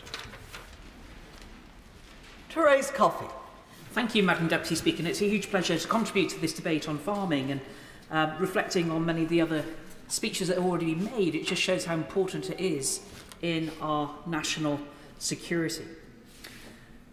Farmers' primary purpose is to produce the fine food that we enjoy, and we need them to keep doing that. We need them to have a good reward and fair reward for doing that. And we also need their help to protect and conserve the countryside and the natural environment. As the Member of Parliament for Suffolk Coastal, I'm blessed to represent such